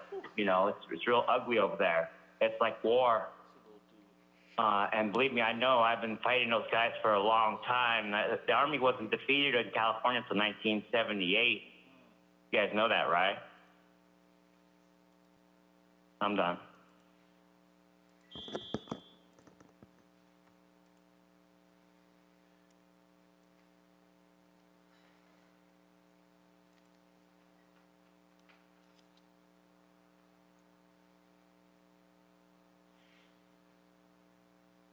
Hello? Caller, Can you hear me? We can hear you. We can hear you. Hello? We can hear you. How much time do I have? You have 1 minute. 1 minute. Okay. We pretend to care about the environment and talk about a Green New Deal, but we already have a great California Environmental Quality Act. Then we carved out an exemption for TOC projects like this one. In fact, the bigger, more impactful the project or program, the more likely that it gets to sidestep environmental protections. We pretend to value equity, but instead of making improvements to bad conditions in our most environmentally deprived neighborhoods, we exempt TOC projects from CEQA, which guarantees an inferior environment in minority and low-income neighborhoods. We pretend to be environmentally friendly by drastically reducing parking requirements for TOC projects on the assumption that it will get everybody to ride public transportation. But in this case, the bus service has actually been cut back even before COVID. We pretend to support our public schools, but then we build a project within walking distance of 8 schools with only 1/10 of the apartments suitable for families. I think it's time to stop. That's your time, caller.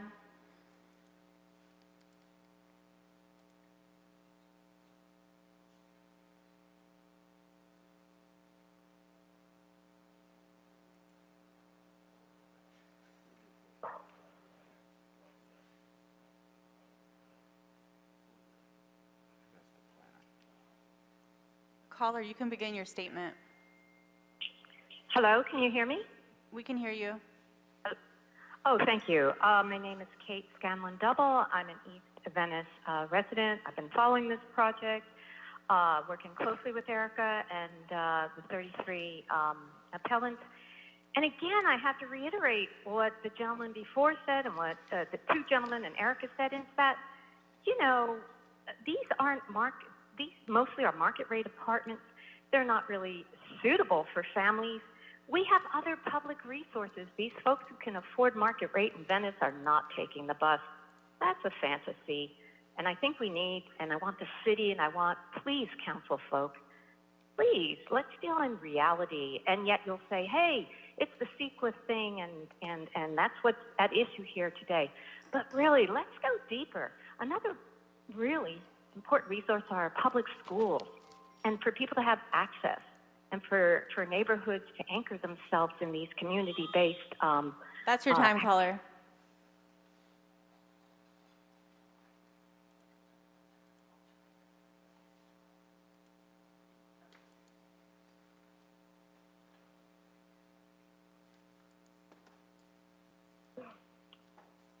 Hello, good afternoon. Can you hear me? We can hear you, caller. Oh, hi. Hello, my name is Paula Pini. I am a East Venice Neighborhood Association member, and I live in close proximity of this project. I'm just reiterating what my previous friends and caller have mentioned. One thing that I feel the city is failing Angelenos is with this TOC and how it was translated from JGJ. I assure I'm not alone when I feel abused and played by the city. I trust that the city to do better for its citizens, to work on equity, to really be progressive and give a chance to all its residents. Yet the city seems to only have work for the powerful and connected. These projects are disliked throughout the city, not because of anti-density sentiment, but because they completely shut out the neighborhood and communities from the conversation. This appeal is only about CEQA, but we tried to meet with the developer to make this project better. We were never against the 77 units. We were never against affordable housing. We were never against this project to begin with. We just wanted to improve it for our community. And Thank you, caller. That's your time. That concludes our callers for this item. All right, thank you so much. If there's no discussion by members, I'll ask a representative of the council district to comment on this matter.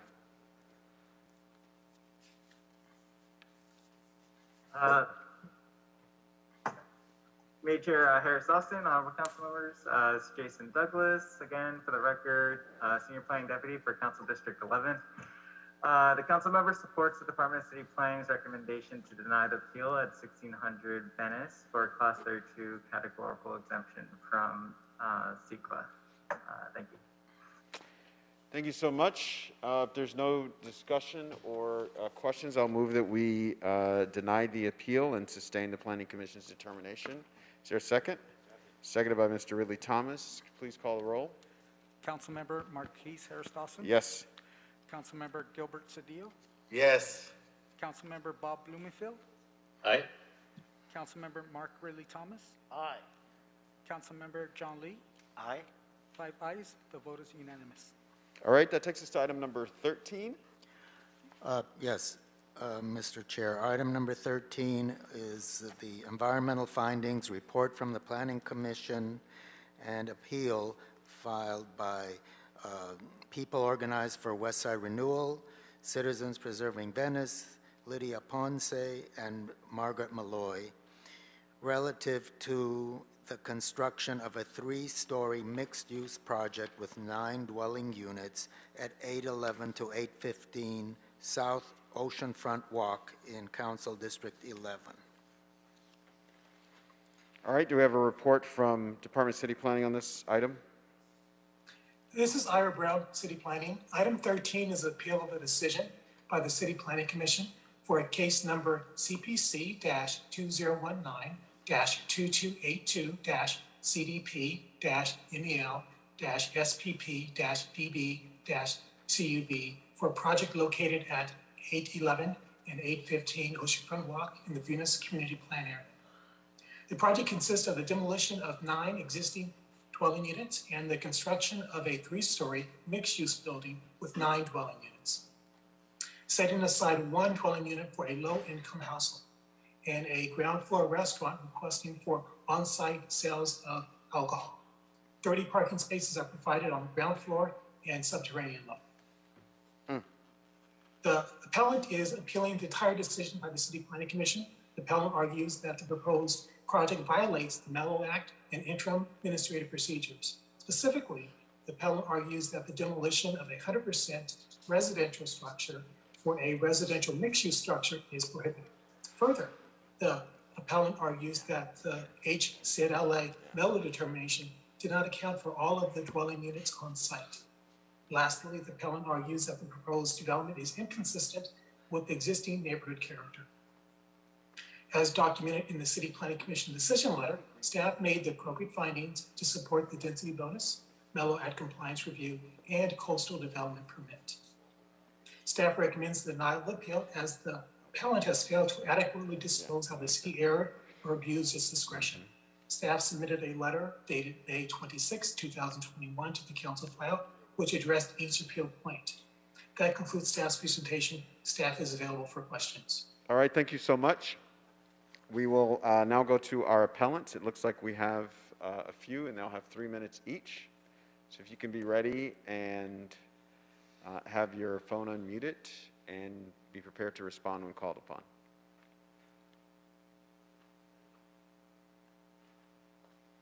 Hi, this is Robin Rudisil. Am I loud enough? You are. Great. I'll take the first 2 minutes. This appeal is about protecting housing from commercial interests wanting to take over our 100% housing developments in coastal commercial zones.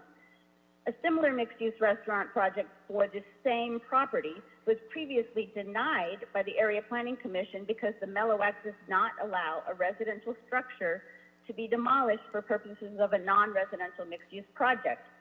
Planning Commissioner Joe Halper said that at that hearing, this project is in stark contradiction to the city's policy direction. His statement is still applicable today.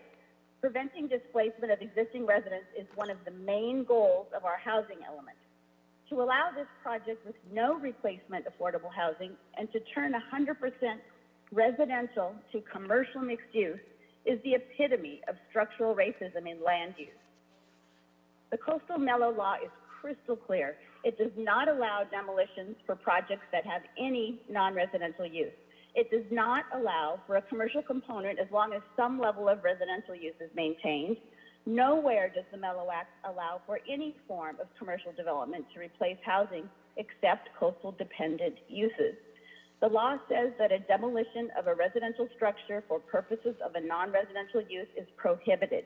This demolition would be for purposes of a non-residential use, a restaurant, which is prohibited. Also, we've proven with substantial evidence in the council file that the Mello finding of 1-year vacancy is erroneous because there was occupancy during the 1-year period prior to the application. Lastly, the applicant will try to convince you that the coastal regulations require a mixed-use project in a commercial zone. This is simply not true, as the coastal regulations only state that mixed-use projects should be encouraged in commercial zones. This project would serve to perpetuate structural racism in land use in Venice and would violate the Mello Act. Please either require modification of this project to be 100% residential or deny it. Thank you.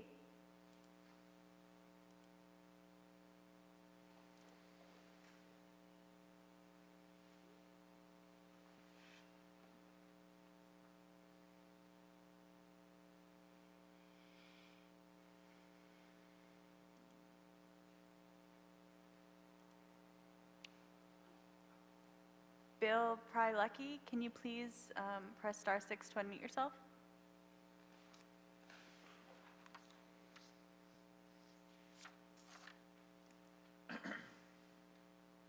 Oh, hi. Okay. I figured it out. Hi, this is Bill Prylucky, Executive Director of People Organized for Westside Renewal. You can hear me now, yes? We can hear you. Okay, thank you. So, yes, as our co-appellant was stating, we believe that this project really is about the sort of ways that structural racism plays into land use. So this project consists of was actually 10 RSO units, not 9, 10 RSO units that were taken off the rental market through the Ellis Act, but then continued to use for both a residential purpose as well as an unpermitted commercial purpose. That was all allowed to go on for nearly a decade. And then now that it's convenient for the profits of private land use development, we have all these rules that we have to follow, and we can't find a way to account for the previous use of these buildings.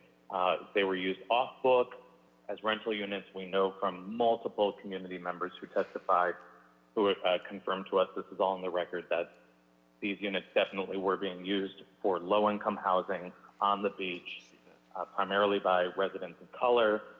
And this just goes to show you that our land use process really works for land use applicants, but it does not work to protect existing communities. We urge you to encourage a 100% residential project that does much more to preserve affordability in the coastal zone. Thank you.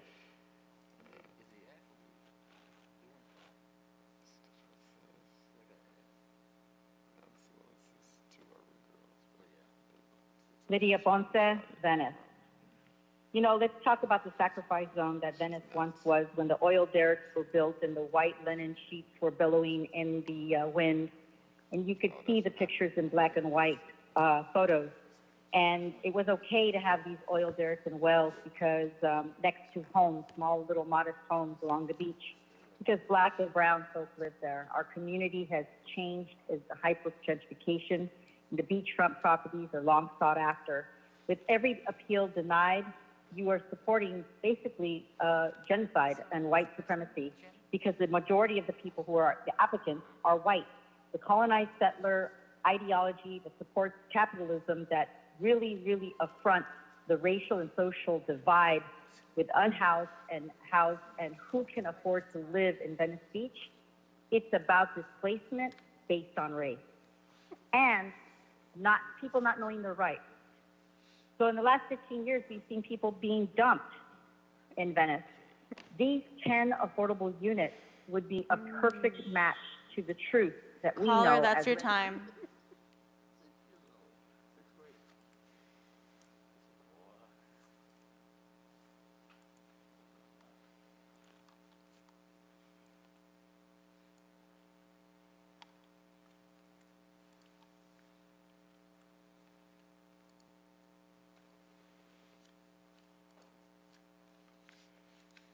Margaret Malloy, can you please press *6 to unmute yourself?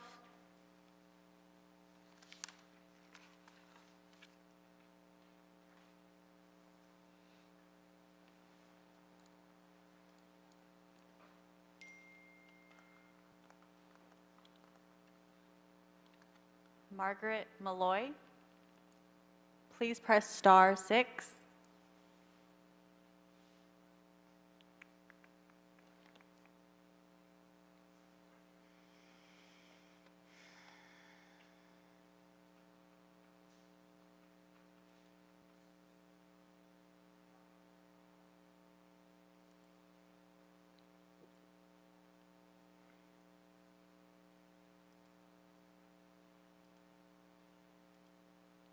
Jim Mures, can you please press *6?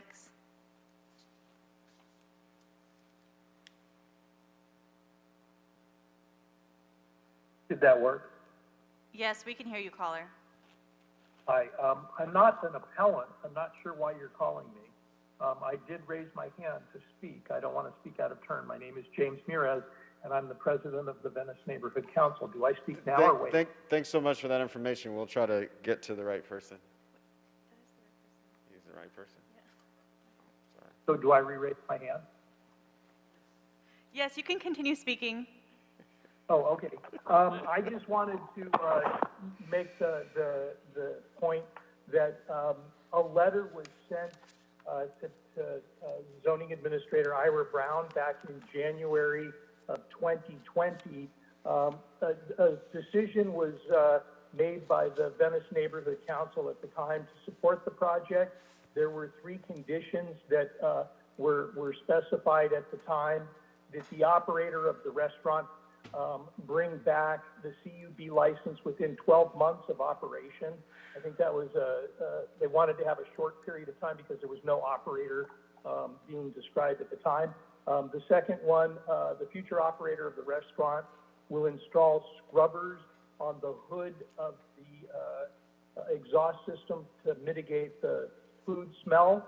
The third one was writing. Future writing will accommodate up to a minimum of 14 EV chargers. That was the electrical wiring of the property. I think the last, there was a fourth one, excuse me, the last one is LADOT will provide a right turn only signage out of the garage. And that had to do with Speedway, the exiting corridor behind it, which is a alley, so some sort of, it's a quasi-alley street, but it's really an alley. But it needs to be very clearly designated that it's one way, and the idea was the right turn sign would be posted there. And that was supported by the neighborhood council 11 to 6 to 1. That'd be 11 yeses, 6 noes, and 1 abstention. The abstention was the president, who doesn't normally speak on these matters. Thank you. I'm done. Thank you, caller.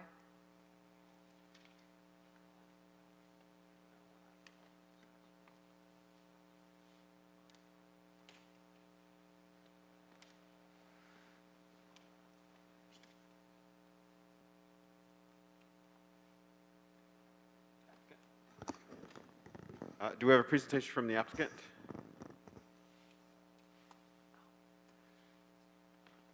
Mr. Rand? David Rand?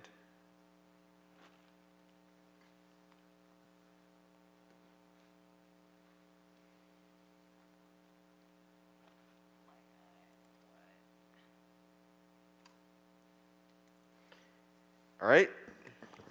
Seems as if Mr. Rand is not there. Now we can go to public comment on this item, if there is any.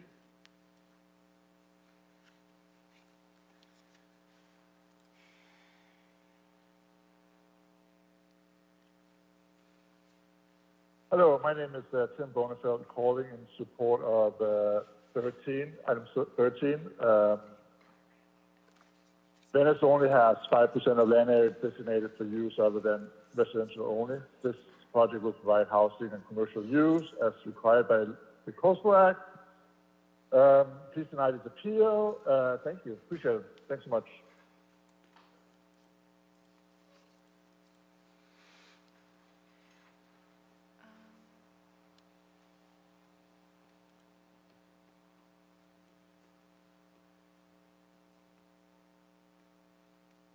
Hi, this is Vicki Halliday from Venice. I urge you to send this project through and on its way. It will help revitalize the boardwalk that has suffered greatly through the pandemic and the homeless crisis. The developer has made the necessary modifications, and this property shouldn't remain boarded up a day longer. Please approve this so we can start to recover in Venice. Thank you. So the applicant just called in.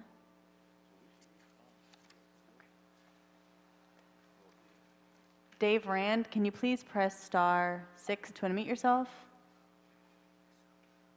I can hear me. We can hear you, caller. Terrific. Good afternoon, honorable council members. My name is Dave Rand with Armbruster, Goldsmith & Belbach, representing the applicant.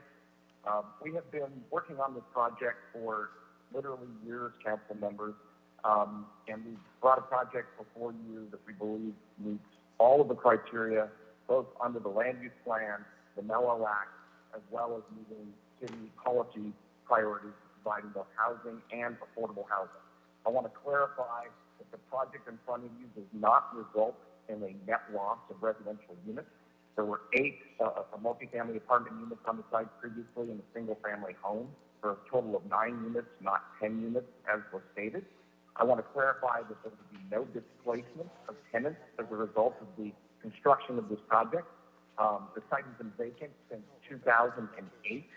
No tenants have been residing there. This is well documented in the record after extensive review by HBID. And the project will include a deed-restricted affordable unit, which did not exist on the site before. The project also includes a commercial component on the ground floor. Not only is that permitted by the Mello Act, as has been determined by the Planning Department and the Planning Commission, but it will be required by the California Coastal Commission as part of the coastal development permit process for this project, because this is a commercial zone, and the Coastal Commission will not approve this project without a ground floor commercial component. Now, having said all that, my client has been in the Venice community for years and does want to address some of the concerns raised by some of the concerned residents with respect to affordability and the history of the site. One, it's in an acknowledgement of the need for a greater affordability benefit associated with the project. We will voluntarily agree to further restrict the one affordable required unit from the low income level to the very low income level to serve a deeper affordability need. Two, we're in discussions with a local nonprofit Venice-based affordable housing provider to manage that very low-income unit and oversee its leasing and operations, and to provide wraparound services to future occupants to, again, ensure there's the greatest affordability benefit associated with that unit. And lastly, we've heard concerns raised about the project design and the architecture, not acknowledging some of the history of the site, some of the diversity that has been associated with this site over the years and in the Venice community, and specifically with the music community and the Bear Trap Music Company, which used to use the property from time to time as a recording studio. So we will incorporate a mural or a public art component for which there's already a place identified on the project plans approved by the Planning Commission to incorporate that public art and acknowledge that history of the site, and that is personal for the owner of the property and the builder, because his son was the founder of the Bear Trap Music Company. So we are more than happy to do that. Our council members, this is a good project. We have got the support of the neighborhood council and other stakeholders in the Venice community. This site is in desperate need of redevelopment and revitalization, and the project before you will do just that, as well as provide meaningful ground floor commercial component to activate this special part of oceanfront block. Thank you very much. City attorney says we have to. All right. Thank you so much to our appellants and the applicant, as well as Mr. Perez from the Neighborhood Council. And we've exhausted we have not exhausted our comments from the public, so we'll go to public comment on this item now.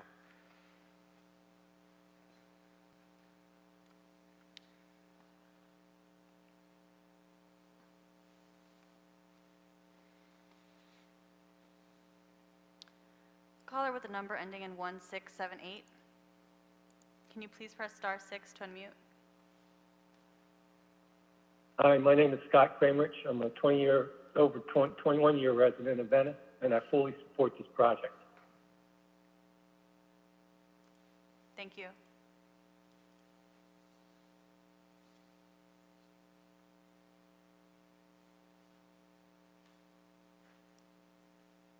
Hello, can you hear me? Caller, we can hear you. Thanks. This is Noel Gould. Allowing mixed developments such as this to replace residential structures encourages rather than discourages displacement. If mixed use is allowed to replace residential structures, developers are encouraged to demolish residential buildings in commercial zones and erect new buildings in their place, thus displacing families currently living in older housing stock, which is always, by definition, more affordable than new units deemed affordable. The city must not encourage destruction of existing housing so that more lucrative commercial mixed-use projects can be built in the coastal zone, especially when it is clearly prohibited by the Mello Act. This would cause a steady stream of property owners getting richer on the backs of existing renters. I know you understand that the increasing displacement of existing residents needs to stop, and that this is one of the main goals of the housing element. Why in the world would we allow the type of development that would result in more displacement when we are in a housing crisis? Please require this property to remain. Thank you, caller. That's your 100%. time.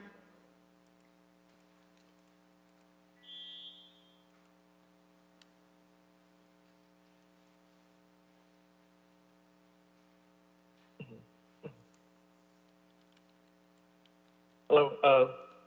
This is David Ewing. I just want to say, first of all, this call-in system is a mess, and it does not do the public a service, and it does not do you, the Plum Committee, a service either. We really need to get that cleaned up. May I start my time now?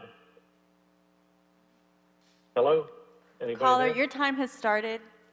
You have 43 seconds. Okay, I'll just quote from the Mello Act. It's pretty straightforward. The conversion or demolition of any residential structure for purposes of a non-residential use which is not coastal dependent, as defined in Section 30101 of the Public Resources Code, shall not be authorized unless the local government has first determined that a residential use is no longer feasible in that location. If and I don't believe the city has anybody who has the expertise to determine feasibility. So Thank I you, don't know how caller. they- That's your time.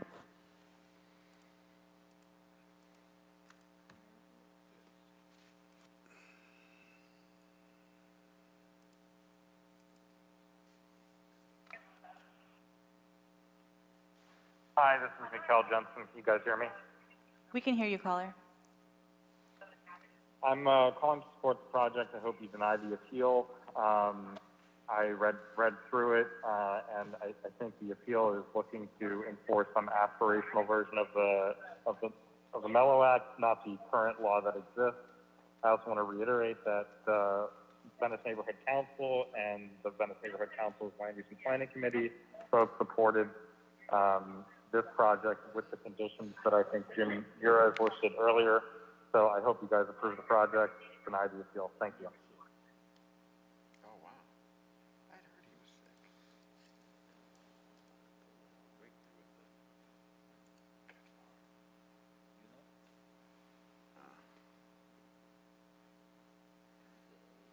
Hello, can you hear me?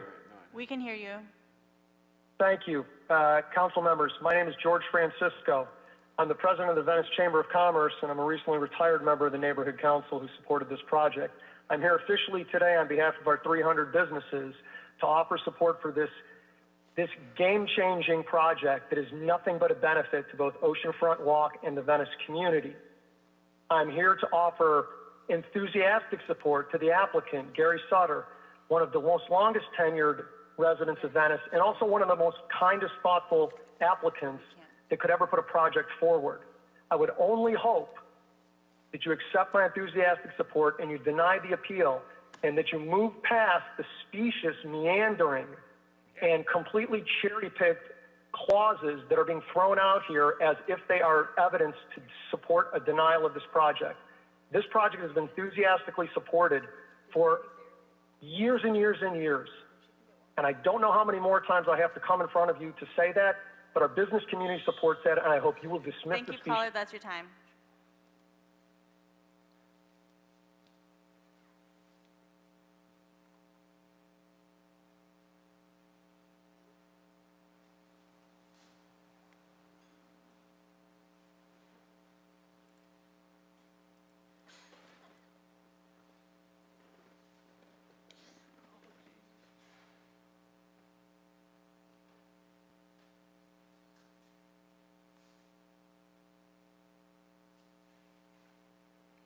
Margaret, can you please press *6 to unmute?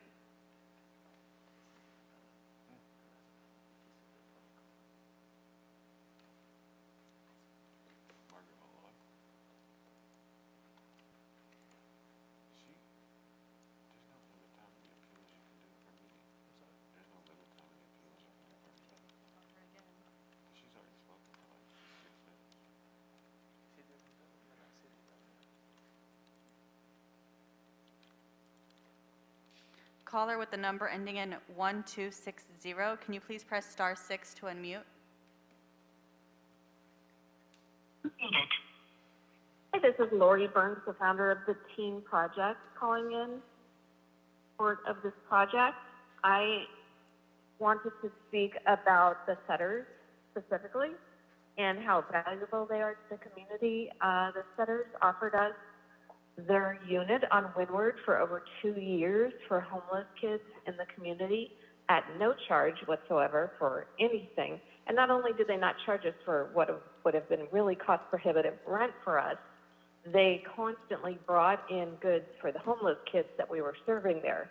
Had it not been for their kindness and compassion and focus on the needy people in the community, we would not have saved thousands of kids in over 2 years of being there. We were taking the kids in, getting them on the computers, getting their resumes done, and transporting them to housing. We have 126 beds throughout LA and Orange County, and we were able to save so many lives because of the Setters, so I'm here to support their project. That's it.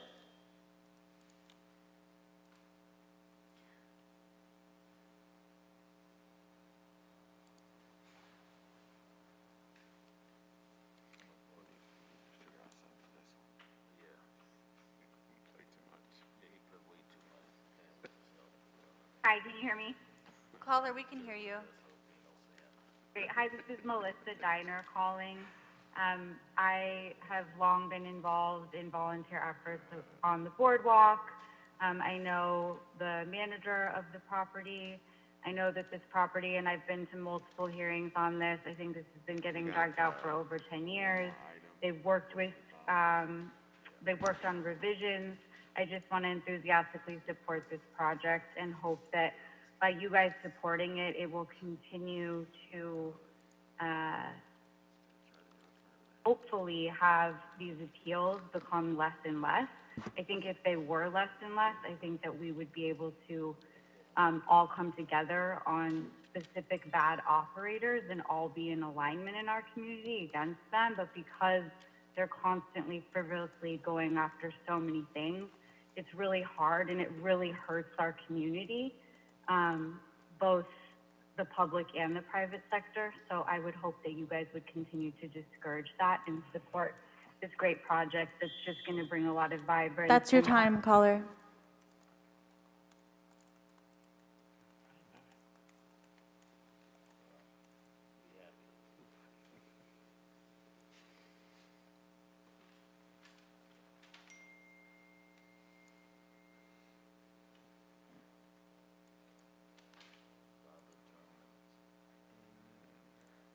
Caller, I can see that you've unmuted yourself, but we can't hear you.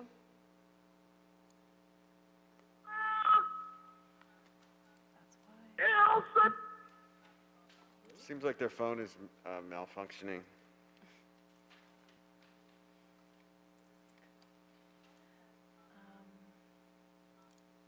Erica Moore.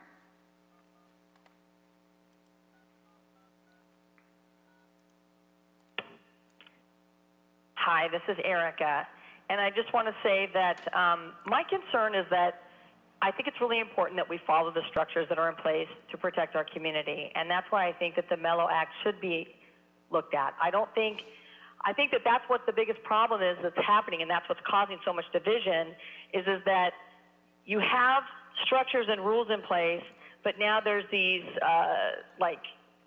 these modifications that come in that serve a certain group of people, but it doesn't serve the whole community. And I think that when you start to undermine the structures that already exist, that's when I think that creates a lot of problems. That's what's created problems for me. And I just want to say that there were several people that reached out to me that were on the call to speak on my appeal, and they were not unmuted or called on. I don't know what's going on. I don't think that your system is effective, and I'm hoping that it can be adjusted so everybody can have a voice. I do hope you support the appeal. Thank you.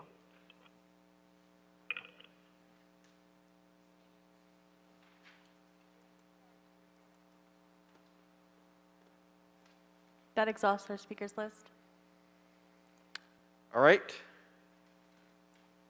If there are no questions or comments from the committee members, we'll hear from a representative of Council District 11.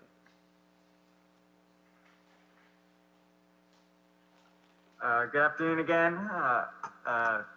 Committee Chair Harris Dawson, Honorable Council Member, Jason Douglas, Senior Planning Deputy with Council District 11. The council member wanted to take a moment to recognize that the Venice neighborhood, particularly our historic Black community and communities of color, have long endured displacement pressures resulting from rising housing scarcity and housing costs. And just for context, when the Venice Community Plan was last updated in 2000, the Department of City Planning was planning for 21,844 existing housing units as identified by the 1990 census. Using the latest figures from 2019 produced by City Planning, we have approximately 2.5% less housing units available to residents than we did in 1990. Moreover, since 1990, the Venice community has witnessed a 10% decline in residential population and a 16% decline in individuals who identify as non-white. These cumulative impacts have been witnessed year over year and exemplify growing disparities and gentrification on the west side, in particular the Oakwood community of Venice. The history of this property in particular, as highlighted by the appellants, is also woven into the cultural contributions of the Black community of Venice, and we are fighting to represent that community. Partly to blame are our city's outdated and incomplete land use plans and zoning ordinances within the special coastal community of Venice that attempt to codify extensive downzoning that occurred from the 1970s onward and resulted in housing scarcity, rising housing costs, and displacement.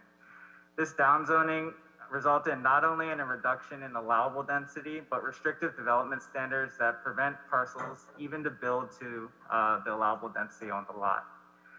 In the Venice coastal zone in particular, our uncertified local coastal program prioritizes cars and parking over people and homes. In a time when other coastal jurisdictions are exploring creative ways to implement robust parking plans to meet our parking demand and balance multimodal infrastructure to benefit our visitor-serving uses, Venice land use is governed by a patchwork of antiquated land use policies that stifle our ability to approve projects that simply maintain density and improve access to the coast. Moreover, the city loses affordable housing units every year in the coastal zone due to a deeply flawed interim administrative guidelines that's used to comply with the Mello Act. It has been a priority of Councilmember Bonin to finalize the city's Mello ordinance to fix an ostensibly broken administrative review process and ensure that future projects preserve our existing housing stock and adhere to more robust affordable unit replacement and inclusionary requirements in the Venice coastal zone. Within this context, to conceivably build just 9 of the 11 units allowed by right and maintain the existing density on this commercially zoned lot, the developer at 811 to 815 Oceanfront Walk was compelled to complete a total of 5 combined discretionary actions just to replace the existing density that's on the site. With that in context, the council member requests that Plum does in fact adopt the recommendations made by CPC to approve the project and appreciates the volunteer conditions provided by the applicant. However, this project is far from perfect and the council member would love to see greater affordability. However, unlike most projects in our coastal zone, this project does attempt the bare minimum to maintain existing density and is now proposing deeper affordability than what was required by the density bonus ordinance. Until the city formally adopts a final Mello ordinance and updates and certifies its local coastal program, the city cannot effectively approve projects that best represent the community, maintain existing density, and implement robust inclusionary zoning requirements in the coastal zone. Thank you for your consideration. Thank you so much. If there are no further comments or questions on this item from members, I'll move that we deny the appeal filed by Power and the other appellants and sustain the determination of the Planning Commission. Is there a second? Seconded by Mr. Ridley Thomas. Please call the roll. Councilmember Marquise Harris Dawson? Yes. Councilmember Gilbert Cedillo? Councilmember Bob Blumenfield? Yes. Aye. Councilmember Mark Ridley Thomas? Aye. Councilmember John Lee? 4 ayes. This item is approved. Thank you. That takes us to item number 14. Yes, Mr. Chair. Item number 14 is a draft ordinance to clarify regulations pertaining to temporary signs on temporary construction walls and on solid fences surrounding vacant lots. This was pursuant to a council action on May 5, 2021. Thank you so much. Do we have a report or comments from the city attorney and or the planning department? I think we'll go with city attorney first.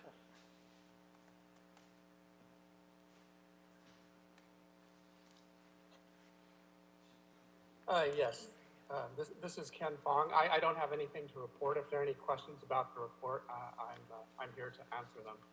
Thanks so much. Anything from Department of City Planning? Just introduction of the item, council members. This is Darby Whipple with Department of City Planning, Code Studies. Item 14 is an update to the ordinance for temporary signs on temporary construction walls and on wood fences surrounding vacant lots. The city attorney's office transmitted their report and ordinance draft to Plum on June 11th after instructions to draft the ordinance by city council on May 5th. The regulations were first established in 2007 as a part of a graffiti abatement program to provide an incentive for expanded cleanup of graffiti and trash around applicant construction sites. The purpose of the ordinance update is to clarify the regulations pertaining to temporary signs and temporary construction walls and on wood fences surrounding vacant lots to facilitate proper enforcement of the program. The amended ordinance addresses issues that include clarifying language and definitions, program enforcement and reporting, sign permit expiration and revocation parameters, application response timeframes, site posting requirements, and expansion to the RAS zone. Planning, building and safety, and the Office of Community Beautification, as well as the City Attorney's Office, are available for questions. Thank you. Thank you so much. Do we have callers on this item? We have one caller on the queue. One caller on this item.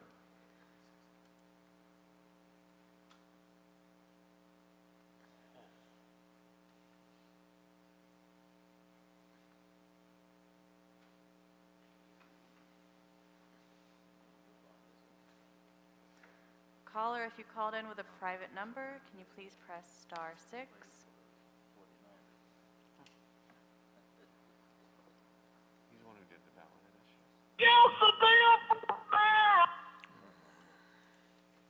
This is unintelligible. I think the phone is malfunctioning. We will begin our discussion amongst members with Mr. Blumenfield. Great, thank you.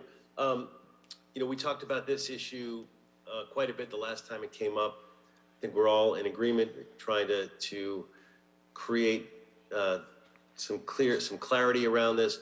The one issue that came up that gave me some pause was the concern that some of the larger sites aren't going to participate in the program because cleanup costs are going to outweigh the sign revenues. And our interest as a city is all about graffiti abatement. The whole reason why we're even considering having signage on these walls is because we want these companies to participate in cleaning up the area. So to deal with that question that came up, I'm going to ask that we include a report back. So I'd like to ask for a report back in 6 months from LADBS on the permits for temporary signs, including a comprehensive list of all temporary sign permit applications in process, approved or denied, identifying the applicant, address, council district, size of the sign, location of sign, and any other relevant information that would help us understand where we are and where we are not getting the benefit of graffiti cleanup. And so that's the report back I'd like to ask for. And again, the purpose of this is so that our eyes are wide open and so that we make sure that the restrictions that we put on are the strongest restrictions that we can have, but at the same time aren't going to end up preventing graffiti abatement, which is something that we all want. Thank you so much, Mr. Blumenfield. Any other comments from members on this? So Mr. Blumenfield has made an amendment to the motion, which I will second, and move the item. Is there a second? Second. Seconded by Mr. Blumenfield. Call the roll. Councilmember Marquise Harris Dawson, Yes. Councilmember Gilbert Cedillo, Yes. Councilmember Bob Blumenfield, Aye. Councilmember Mark Ridley Thomas. Councilmember John Lee. 4 ayes, this item is approved as amended.